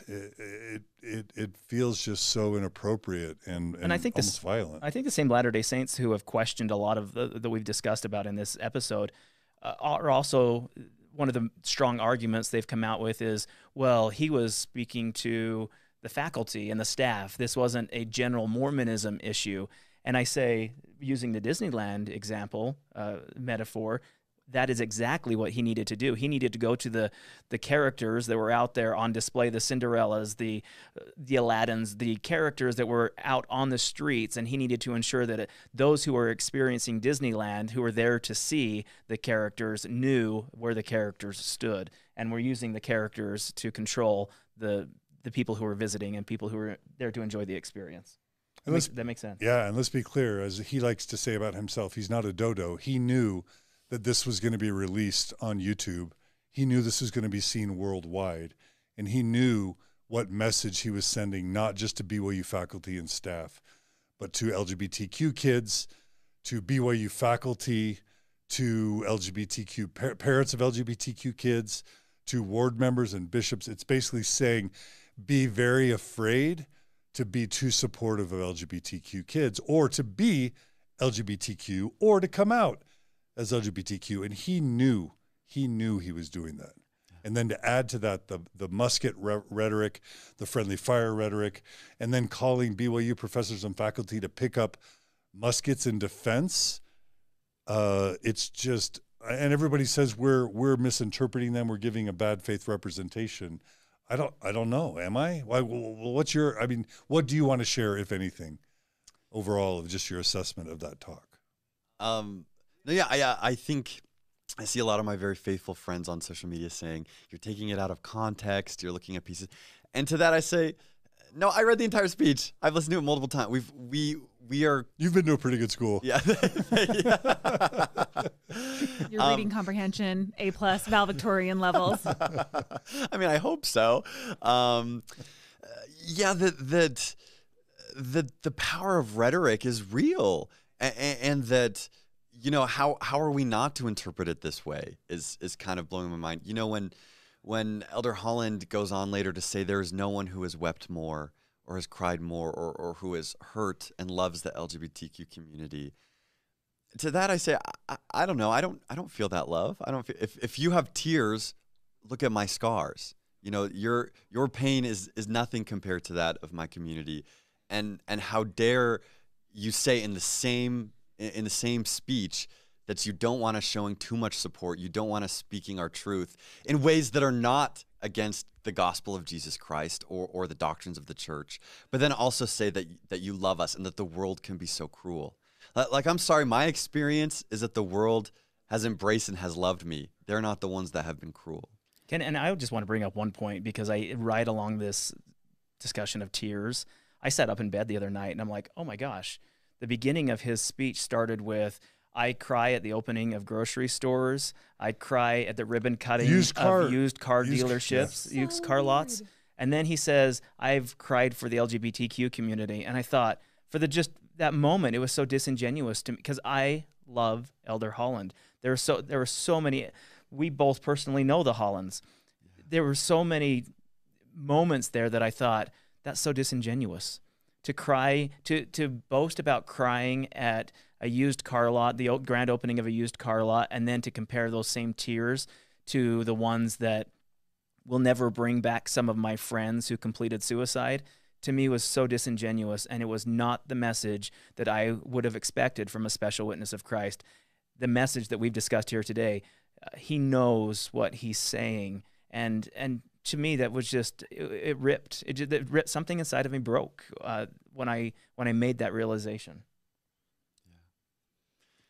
I do also want to say, I do want to address briefly some of the comments I've gotten, is that, you know, people think that maybe Elder Holland was sent to give a strongly worded message against the LGBTQ community because he's so loved and he's so, like people perceive him as being more progressive or liberal or kind. And believe it or not, a couple months ago, I think it was in June, I actually went on a date with a guy who's one of his good friends is a very open, active gay member of the church, and he's very personal, like close personal friends with Elder Holland. And so this boy on my date is telling me, oh yeah, actually when you came out, my friend who's close with Elder Holland told me that Elder Holland was livid, that he was very upset that you came out that way, that he called me selfish and that I was just making it all about myself.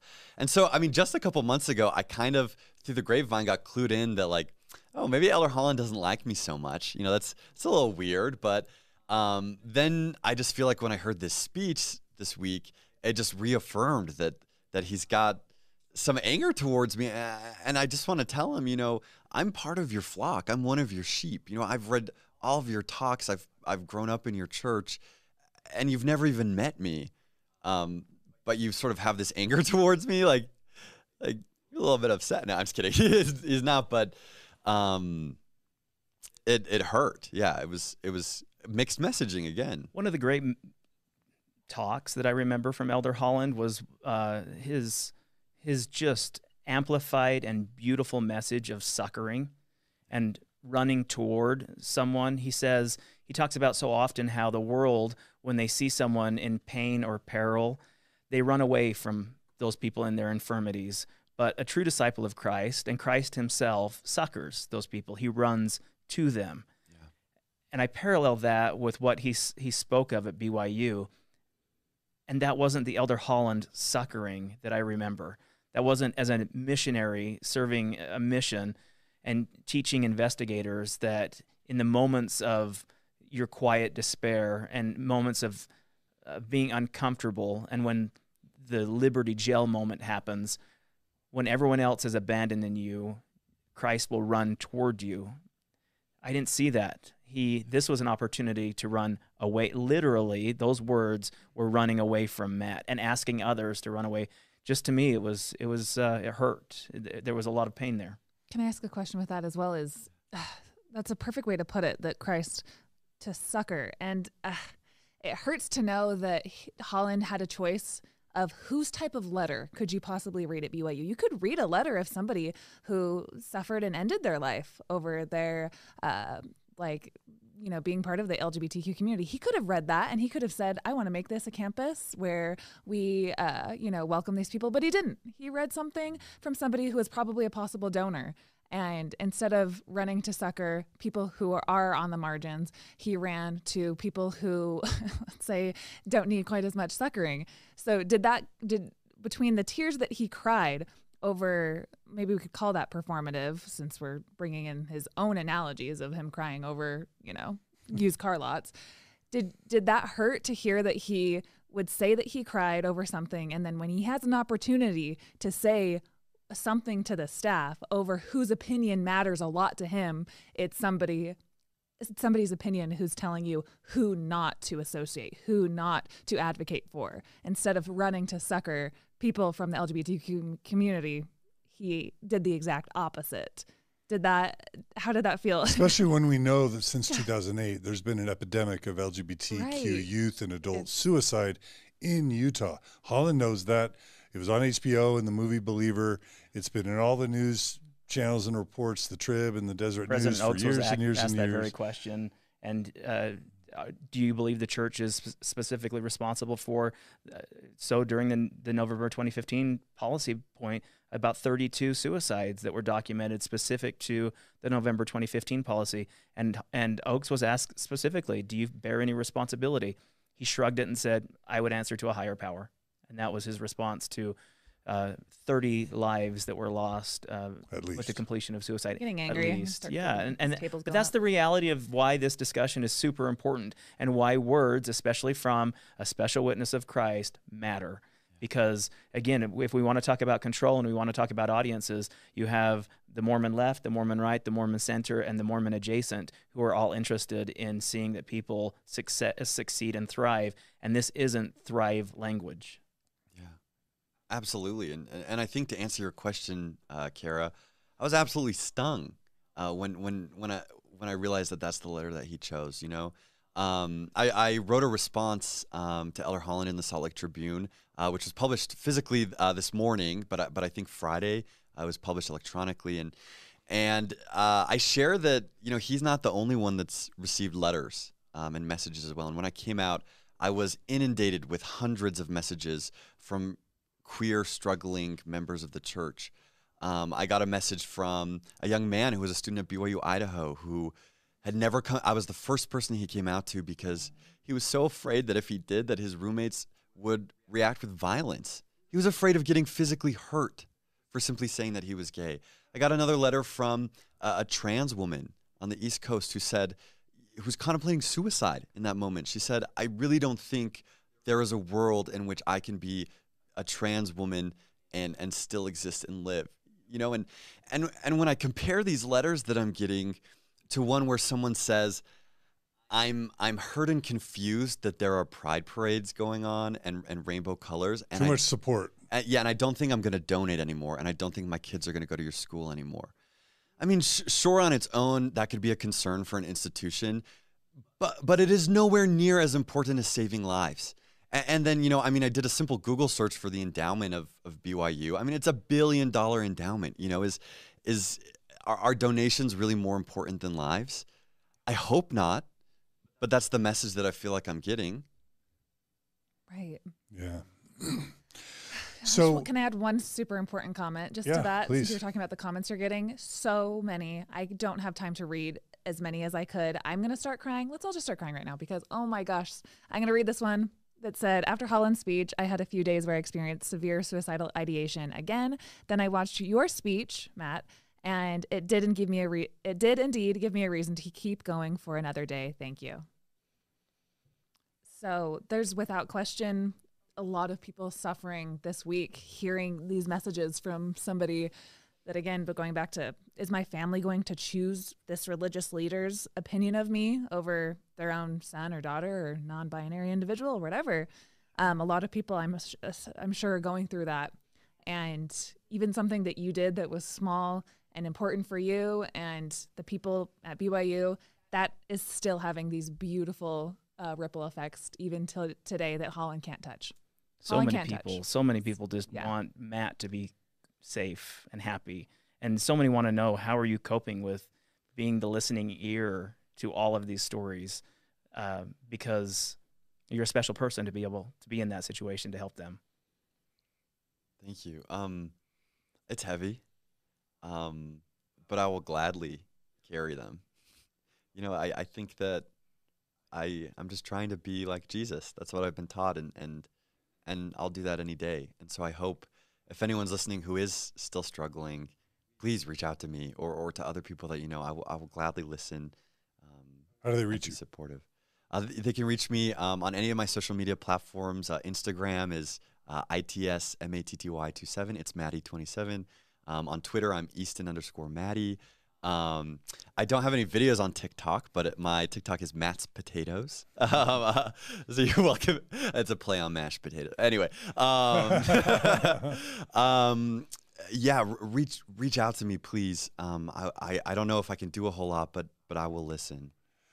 I was listening to the Radio West interview. It had Kendall Wilcox and Taylor Petrie, and then this wonderful female of color queer student at BYU who's a sophomore. She runs BYUQ, which is an organization for queer students at BYU.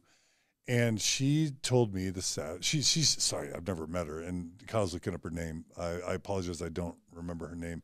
Check it out on Radio West if you can, so we can give her proper credit. But so just to back up a bit, right now I've had teachers in public schools here in Utah reach out to me and say they've had a rainbow flag up in their classrooms for a decade or more, just as a way to kind of show support. But that just this year for the first time, and her name is Maddie, go ahead. Maddie Hawes. Maddie Hawes. So shout out to Maddie Hawes. You did so great. Your work is so great, and your work on your comments on Radio West were really powerful to me, Maddie. But I have teachers reaching out to me in K through 12 schools saying that just now in 2021 they're being asked to take down their rainbow flags because they're told by administration that they're viewed as being political now. And so then I heard Maddie talk about how prior to Holland's talk, she had a website for BYUQ, and there's an Instagram page. I encourage people who are queer students at BYU to join this. She had a website. I don't even know the URL of the website. Maybe it's on that Radio West description as well, where she listed LGBTQ safe faculty, right? BYUQ.org. BYUQ.org. Okay, so she said that on BYUQ.org, she had a list of like 80 or 90 LGBTQ affirming faculty so that queer students at BYU could know who they could go to who would be safe. She said that after Holland's talk, she took down that page for fear of those professors being targeted now, not to mention now, because of Holland's talk about parades and demonstrations, are students going to be terrified to hold a rainbow umbrella, to wear rainbow colors, to wear a rainbow pin? Are faculty and staff going to be afraid to show a rainbow flag or a sticker? And this is going back to what you said about how, like, I can imagine you feeling like, what happened? I thought I was doing good. And now the whiplash is queer BYU students might even be worse off now, not because of you, but because of Holland's, what I would say are irresponsible reactions. Is it now, are BYU professors running, are they running scared? Are they going to have their continuing status denied if they're too LGBTQ affirming? Are rainbows off limits? Is showing affirming support for LGBTQ students off limits? What does it mean to be too supportive of kids that literally want to end their lives? What does that now mean? Elder Holland, BYU, can you please, with your new office of whatever, belonging, can you please make this really clear? Because the stakes now maybe are higher than ever. I don't even know if that was a question, but that was 9 of them. So pick which one you'd like, because then I have 4 more to follow up with. Oh my gosh, wow. No, yeah, I completely agree with what you're saying, and I think that it's disappointing, and I feel personally. I mean, I haven't been at BYU for 2 years, but I didn't get that feeling on campus. I didn't get the feeling that having rainbow flags was an issue or that people are upset. I mean, I'm sure there's always going to be someone who has a dissenting opinion, but overall, I just couldn't help but think there just feels like there's such a disconnect between, you know, these church leaders and these people who are dictating BYU policy and what's actually happening on the ground and how people really feel and what we really want. And I think that's the other part of the question that I am interested in. Last night, I saw that there was a experienced design professor that resigned his position at BYU, and I think that brings up a valid conversation. And he said, directly as a result of Elder Holland's speech, I've resigned my position at BYU because I do not stand for this political rhetoric or this the way we're harnessing and not allowing the civil rights of our LGBTQ community to be seen. And I think that brings up a valid conversation, and I am interested in what you have to say about this, Matt. Being a former student of the university, by having an affirming ally who is faculty leave BYU, does that provide a negative experience? Is there a negative ramification to him leaving or her leaving? Or in a show of solidarity, should more BYU faculty and staff members pack up and do what is right and let the consequences follow? Your perspective? It's tough. I think it can be a little bit of both. I mean, I know personally, I don't think it's as easy for professors to just pick up and, leave their tenure and leave, their because also like opportunities in academia are not easy to come by. It's not like there are just jobs readily available. Well, let's face it, BYU's not super always highly respected academically nowadays. Right. Right. So I see that there can be some conflict there. And also I really believe that queer kids are going to keep coming to BYU. I mean, it's just going to happen. Like kids like me. A fifth of the campus. Yes, a fifth. I mean, it's not going to stop. And so if all the professors who are able to help leave, does that just make it worse for these queer students who are inevitably going to be there? I don't know. I do have to say, I had one of my mentors at BYU, a professor I'm very close with, who I've worked with. They actually left BYU as well. Not recently. They left maybe about a year or two ago. But in personal conversation, they said one of the deciding factors was because they felt like they couldn't be at a university with such discriminatory policies against LGBTQ people. And I talked with them on the phone this week. I called them immediately, and they said, "I'm so grateful I'm not a professor there right now because this would just the cognitive dissonance would be too great." And I've had a lot of my professors and a lot of my mentors in several departments reach out to me personally this week in support.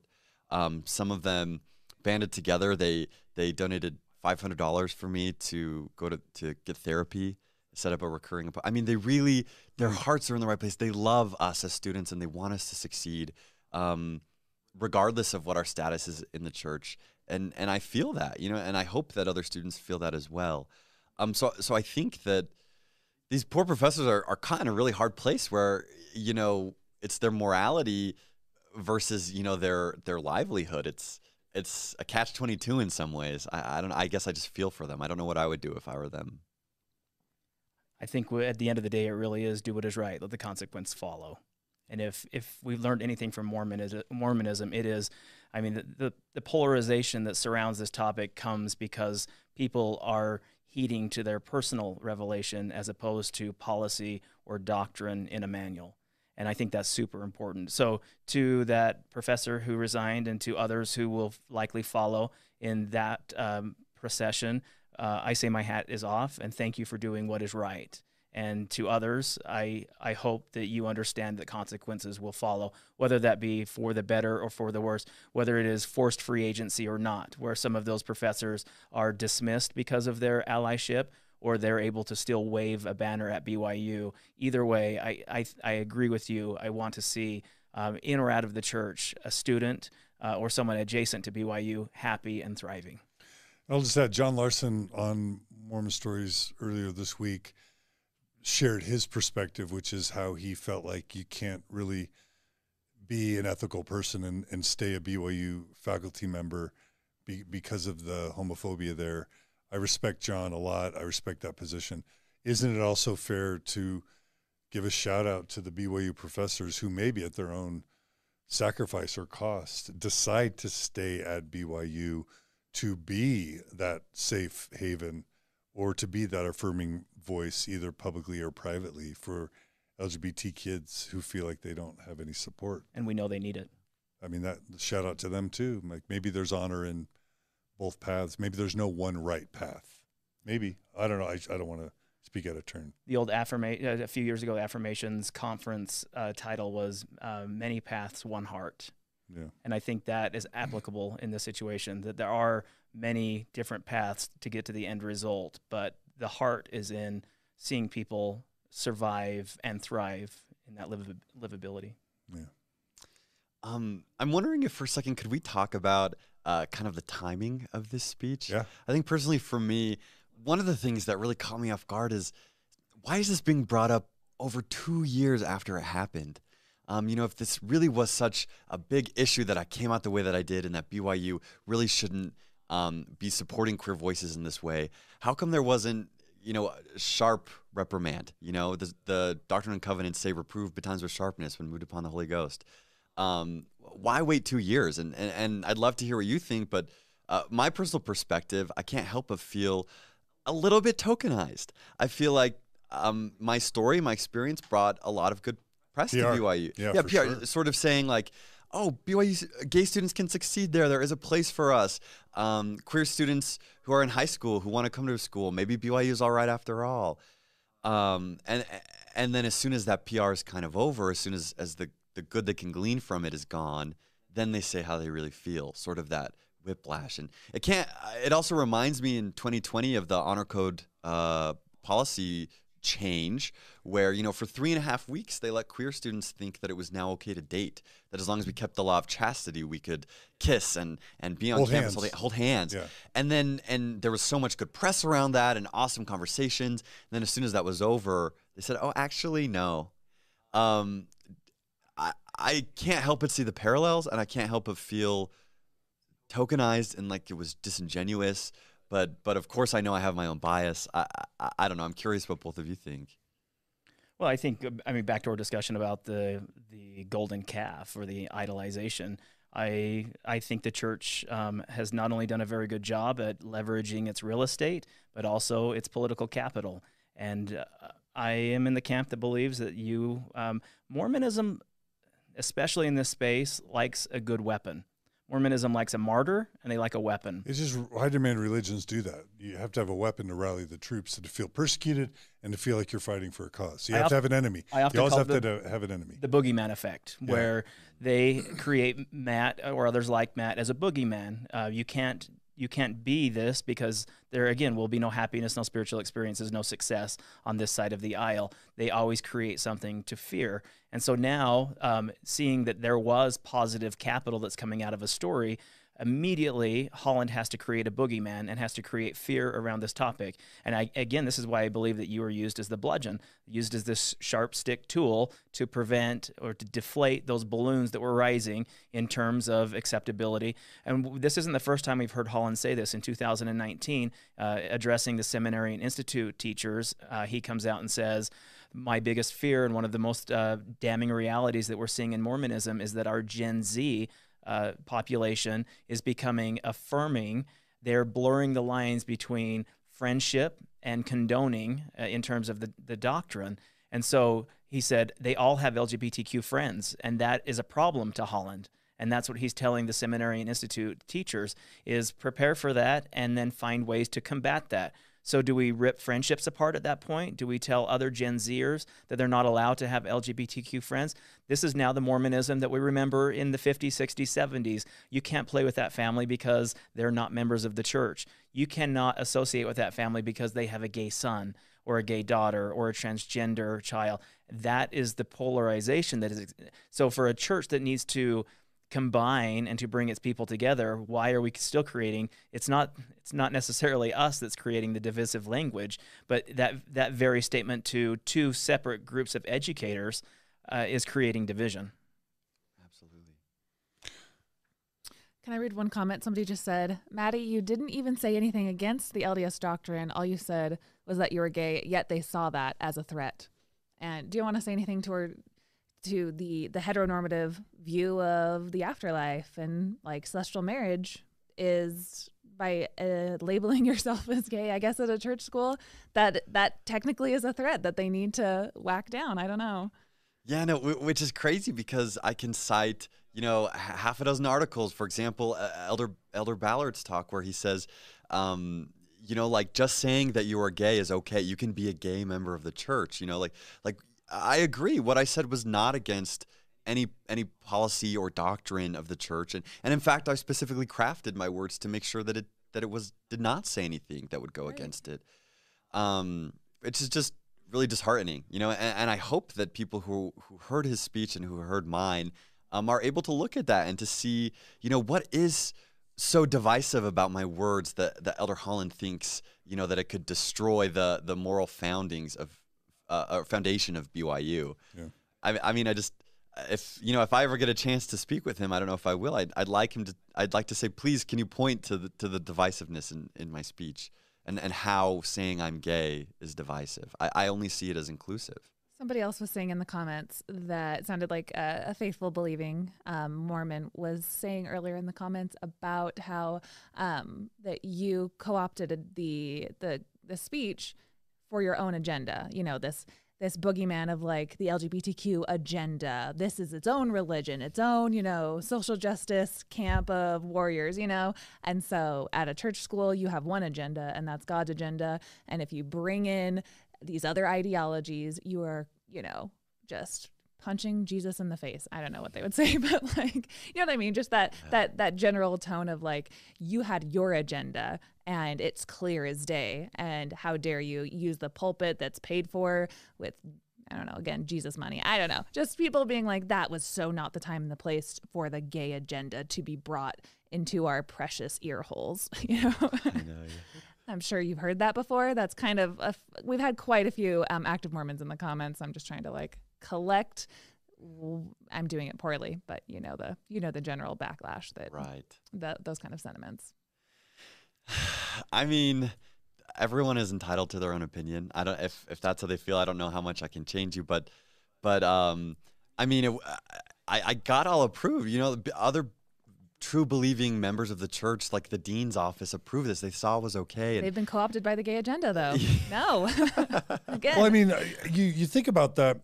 Maybe Holland was sending a rebuke to your dean's office and to President Worthen, and just basically saying, hey, maybe BYU approved it, but I, as the apostle, don't and didn't, and don't let this happen again. Right. And he's announcing that as he's bringing in this new consultant advisor who's over pathways to kind of clean house. You get the sense that he's saying, well, maybe BYU approved it, but maybe that's part of the problem. And we talked about this in an earlier episode a couple days ago, and I wonder if that is happening. And this is just purely speculation, but even I believe it was Kevin Christensen, who was the commissioner of church education, that was involved in what you just talked about earlier with the revision of the BYU Honor Code, and coming out when there was the Kevin Utt and the battle between the commission's office, the CES office, that he's gone now too. So we have this whole purge, shifting of seats on the Titanic.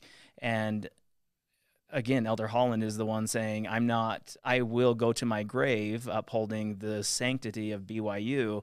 And all these other people are looking around saying, okay, we're going to take a lifeboat, perhaps. And again, it's speculation, but I do see that with this new Office of Belonging, some of the previous positions that were filled during the November 2015 policy, the rescission point in April of 2019, perhaps, and we could even maybe look into the dean's office and structure at the dean's office at the same time as your speech happened. I just wonder how many seats were rearranged and how many positions just miraculously came available and were filled by new people in new responsibilities that have now become beholden to that ideology from the top down.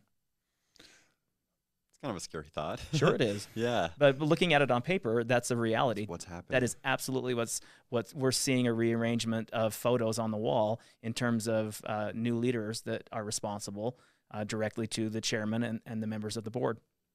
Namely, Russell M. Nelson as chairman of the board, first and second chairs or vice chairs, Dallin H. Oaks and Henry B. Eyring. So that's what's happening. I'm just sticking by the idea, number one, that BYU students, LGBTQ BYU students are not going to feel safe to come out and be authentic. They're going to be watching over their shoulder, wondering if some DesNat, BYU student, conservative BYU student is going to be like harassing them or pouring water on their chalk drawing or like pulling down their flag if they fly one, or hazing them if they happen to wear a rainbow pin. Like, I'm sad and worried about all LGBTQ BYU students. I'm also sad and worried about LGBTQ affirming BYU faculty that are now going to be wondering, what if I'm too supportive? What if I'm too affirming? What if I show a flag? What if I put up a rainbow sticker? What if I'm too kind? What does it mean to be too kind or affirming to a kid who's struggling? That's just a horrible environment. And I think it's irresponsible of Elder Holland and the church to just let that lie there. There needs to be really clear specific instruction. How loving are you allowed to be to LGBTQ BYU students? And at the end of the day, when all of this energy is spent looking over your shoulder and looking in your rearview mirror, worried about who is chasing you or coming after you, the capital that is spent here and wasted is the education of these students who are supposed to go out and shine and do well and rise and shout. And that is inhibited by the energy being spent and wasted by people looking over their shoulder to determine whether or not they are being too kind, if they're throwing too many starfish back into the ocean, if they are doing the things that they personally feel convicted to do. It's sad because I think at the end of the day, it will be the students, both gay and straight, who suffer from a policy like this. Yeah, absolutely. Absolutely. It's heavy. It's sad. Yeah. It's sad because I don't think that the problem that Elder Holland is identifying or that he feels, it's not going to go away. I mean, just this week, I've had 4 BYU valedictorians who were valedictorian before me who said that they are part of the LGBTQ community. I've had 1 valedictorian since me who's told me that they're gay. And there's going to be more in the future. You know, we're never going to go away. And it just, to me, I think by silencing our voices, by saying it's not okay, it's again bringing in that isolation. It's saying we want you to feel alone. We don't want you to see that there is a future for you, or that there's an alternative path, or even a path that still aligns but is just modified a little bit. And that's just heartbreaking because I've been in the place where I feel isolated, and nobody deserves to be in that situation. Nobody, no matter if they're a member of the church or not. And that's just too bad that I feel like this is what the leaders want to have happen at BYU. And I like that you said it's Sunday, so we've completed a 3-hour block. So thank you for joining. Oh, yes. Oh, wow. Our church. What message of hope do you want to leave? Yeah, and that's what I was like. What does the future look like now? What does the future look like for Matt? What does the future look like for other BYU students? What does the future look like for that faculty and staff and Mormonism as a whole and in general? Where do we look and what does Nostradamus tell us what the future looks like? And what would you say to LGBTQ Mormons or LGBTQ BYU students when they might be feeling a little bit sad or scared right now? That whole thing, his question, mine. Yeah, absolutely. I think to start to say to the current queer BYU students, I just want to say I'm so sorry. I'm so sorry that this is going on, and I'm sorry that you're being used as fodder for a culture war, in one that you didn't ask to be a part of, but that we're being thrown into. I want those students to know that we see them and that we love them, and that even if the worst thing that you think could happen, if you get kicked out of BYU, you're going to be okay, and there are people and places that will make sure that you will land on your feet. You are our family. We are your family, and we're going to make sure that you're okay, and we won't stop fighting until you are. I feel for them. I hope that they stay safe in the coming weeks and semesters and years, and know that we don't blame them for staying at BYU. I know there's so many reasons. I understand what that feels like, and I just want to hold space for them. I think as a community, even after this week, as tough as it's been, I am really hopeful. Overwhelmingly, the messages I've gotten this week, a lot of them have come from very active members who are very supportive, who say, this is not the church that I belong to. This is not the Jesus that I worship. And I'm not going to stand for this. I think that there is more solidarity than we realize and that we can feel, and that maybe the church doesn't want us to think that it's there, but it is, whether they like it or not. And so many people are here to love us and to support us, and that our future is bright. BYU, it may be tough right now where you're at, but you're going to get out of there one way or the other, and you're going to have a successful career and a successful life, and you're going to find love. And I know that because I thought that I never was going to find it either, but I am. I'm in the process. I think we all are. And so I'm hopeful. I think that things are going to change. I don't know if they're changing fast enough for me to feel like it's worth my sacrifice to stick around. But I recognize and validate people who do feel that way, and I'm grateful for the ones who are fighting for us, especially those active members who are heterosexual, who maybe it would be easier for them not to listen or participate, but who are sticking out their necks for us. We see it and we feel it, and we're grateful for it, and we need that. We need it.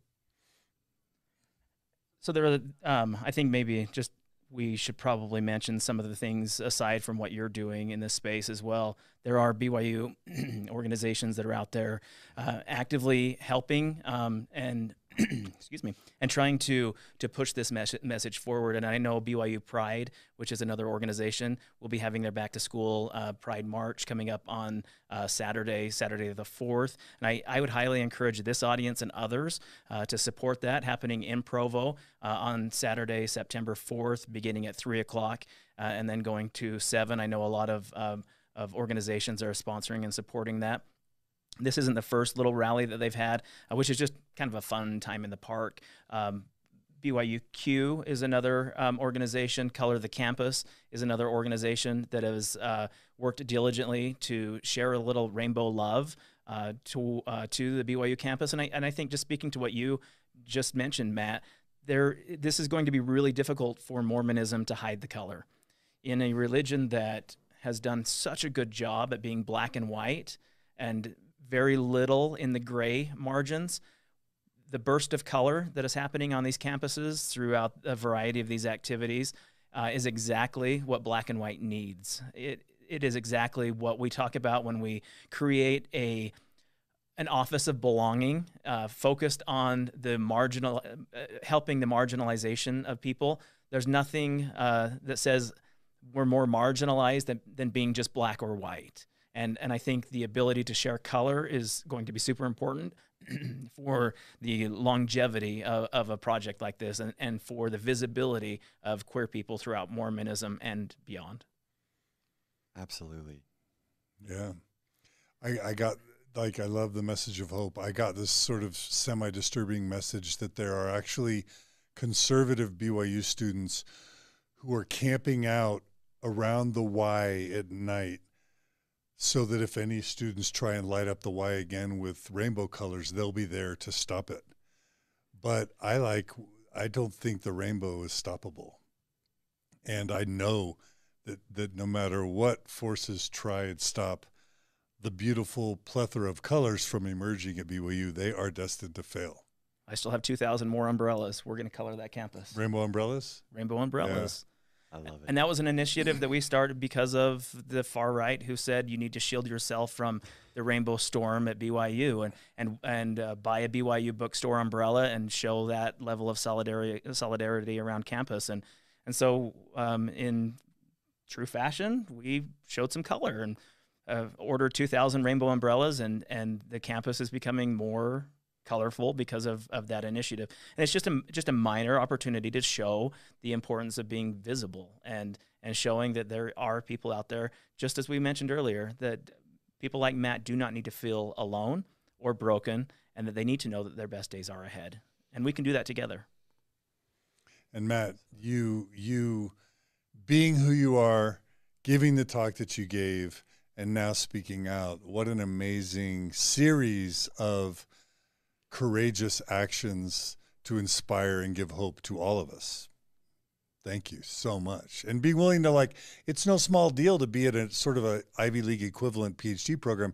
You freaking flew on a plane here in a really stressful week, I'm sure, to be able to tell your story. We can't thank you enough for all you are and all you've done. Thank you. I really appreciate that. And I'm so grateful for this platform that you guys have given me to share my story and my experience. And even if it helps just one person, that's enough. That's worth it to me. So thank you so much for all the work that you three are doing.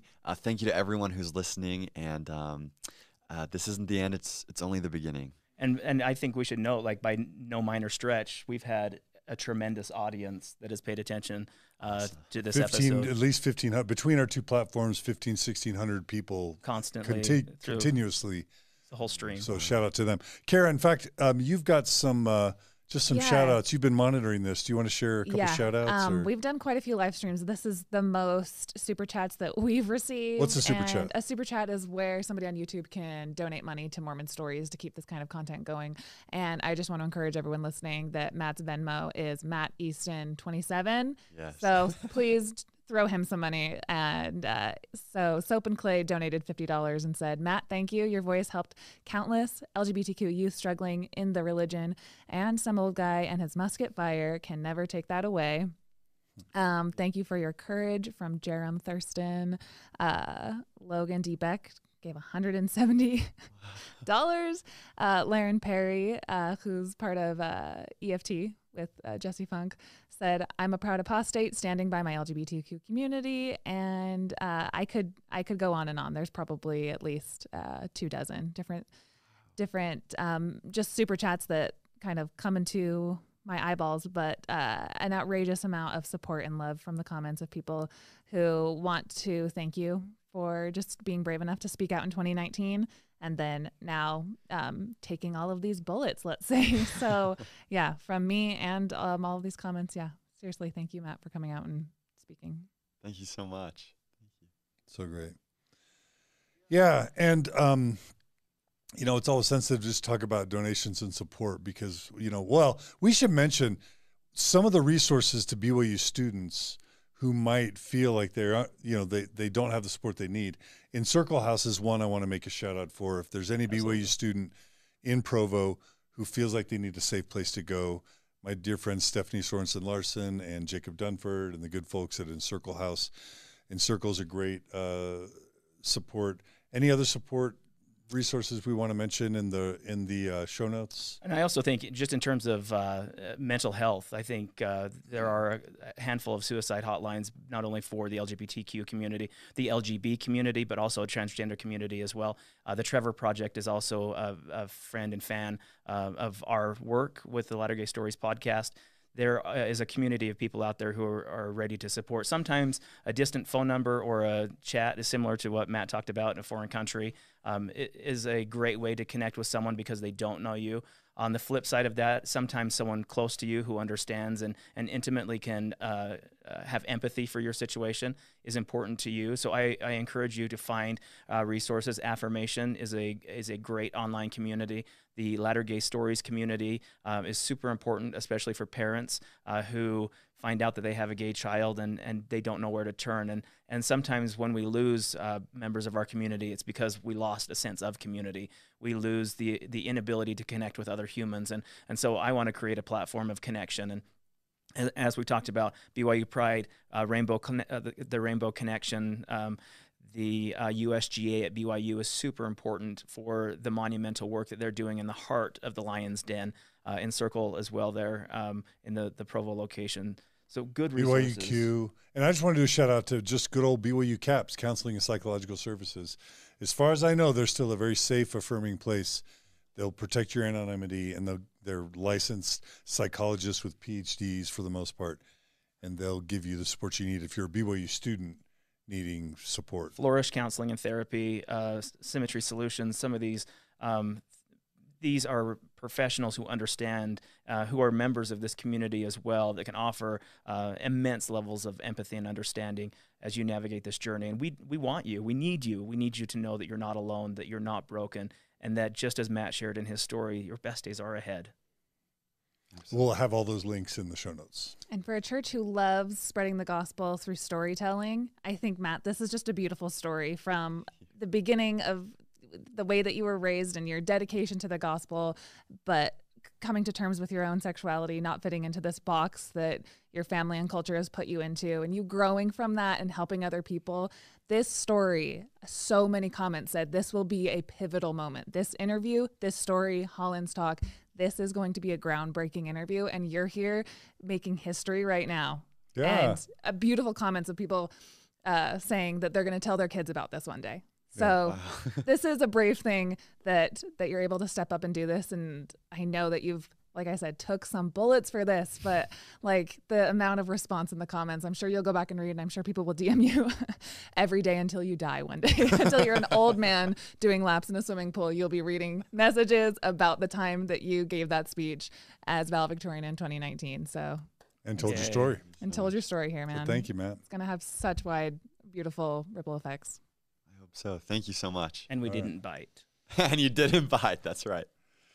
All right. Well, Kyle, dude, thanks for joining me. It wouldn't be complete without you here. So thank you. Thanks, Ying.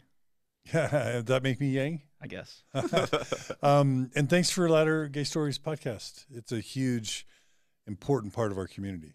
So I hope so. Yeah, and I hope just to give people an opportunity to be exactly who they were created to be, and no shame, no fear, but just an honest look at the beautiful people, and unfortunately some of those beautiful people that Mormonism is losing, that are, as was said earlier, members of this chorus and choir, and we need you.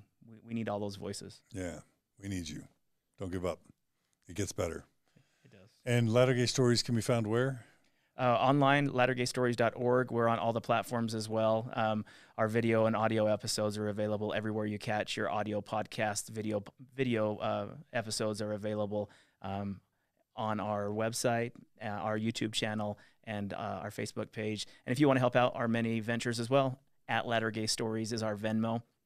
And our monthly donors can subscribe on our website, lattergaystories.org, and click the donate tab at the bottom of the page.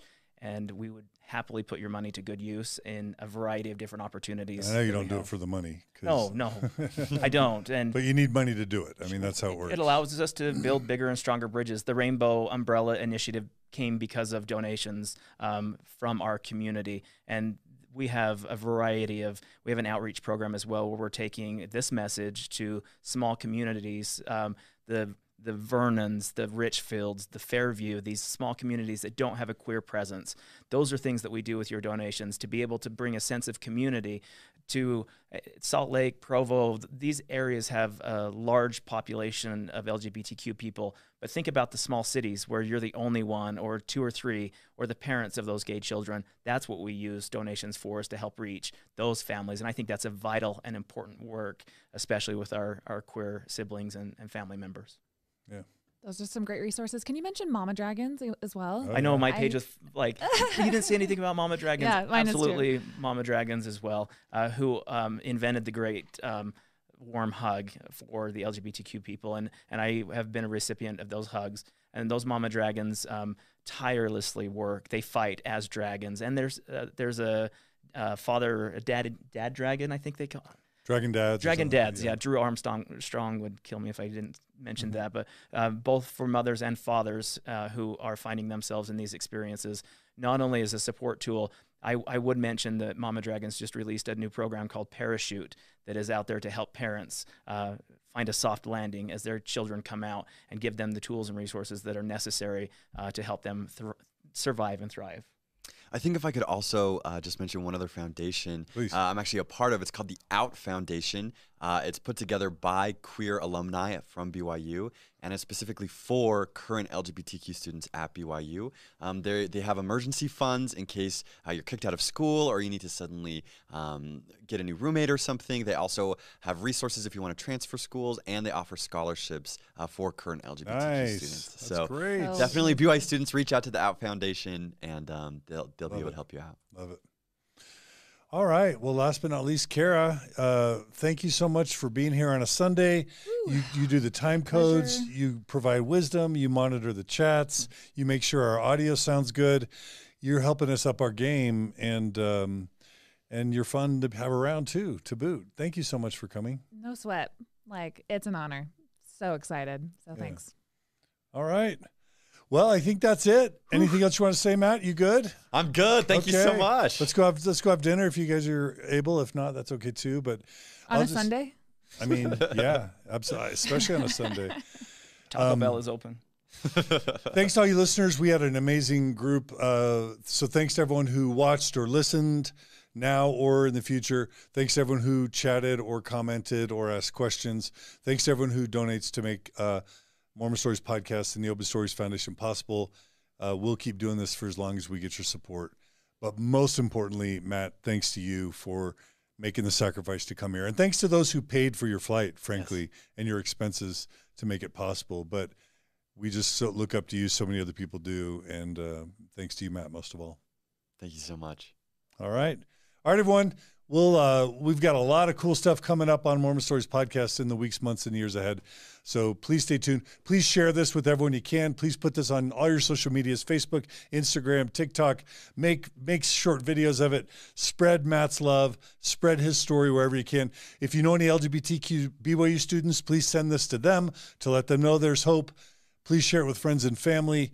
And, we just appreciate all your feedback and support. Email us at mormonstories@gmail.com. If you have feedback, comment at mormonstories.org or on the YouTube channel.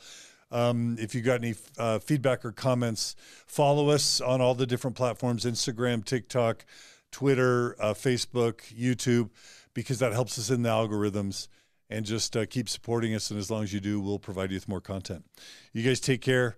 Have a great Sabbath. Be good to each other, love each other, and we'll see you guys all again soon on another episode of Mormon Stories Podcast and Latter Gay Stories. And most importantly, it's stories like Matt's and yours that help us to continue writing our Latter Gay Stories. All right. Take care, everybody. See ya.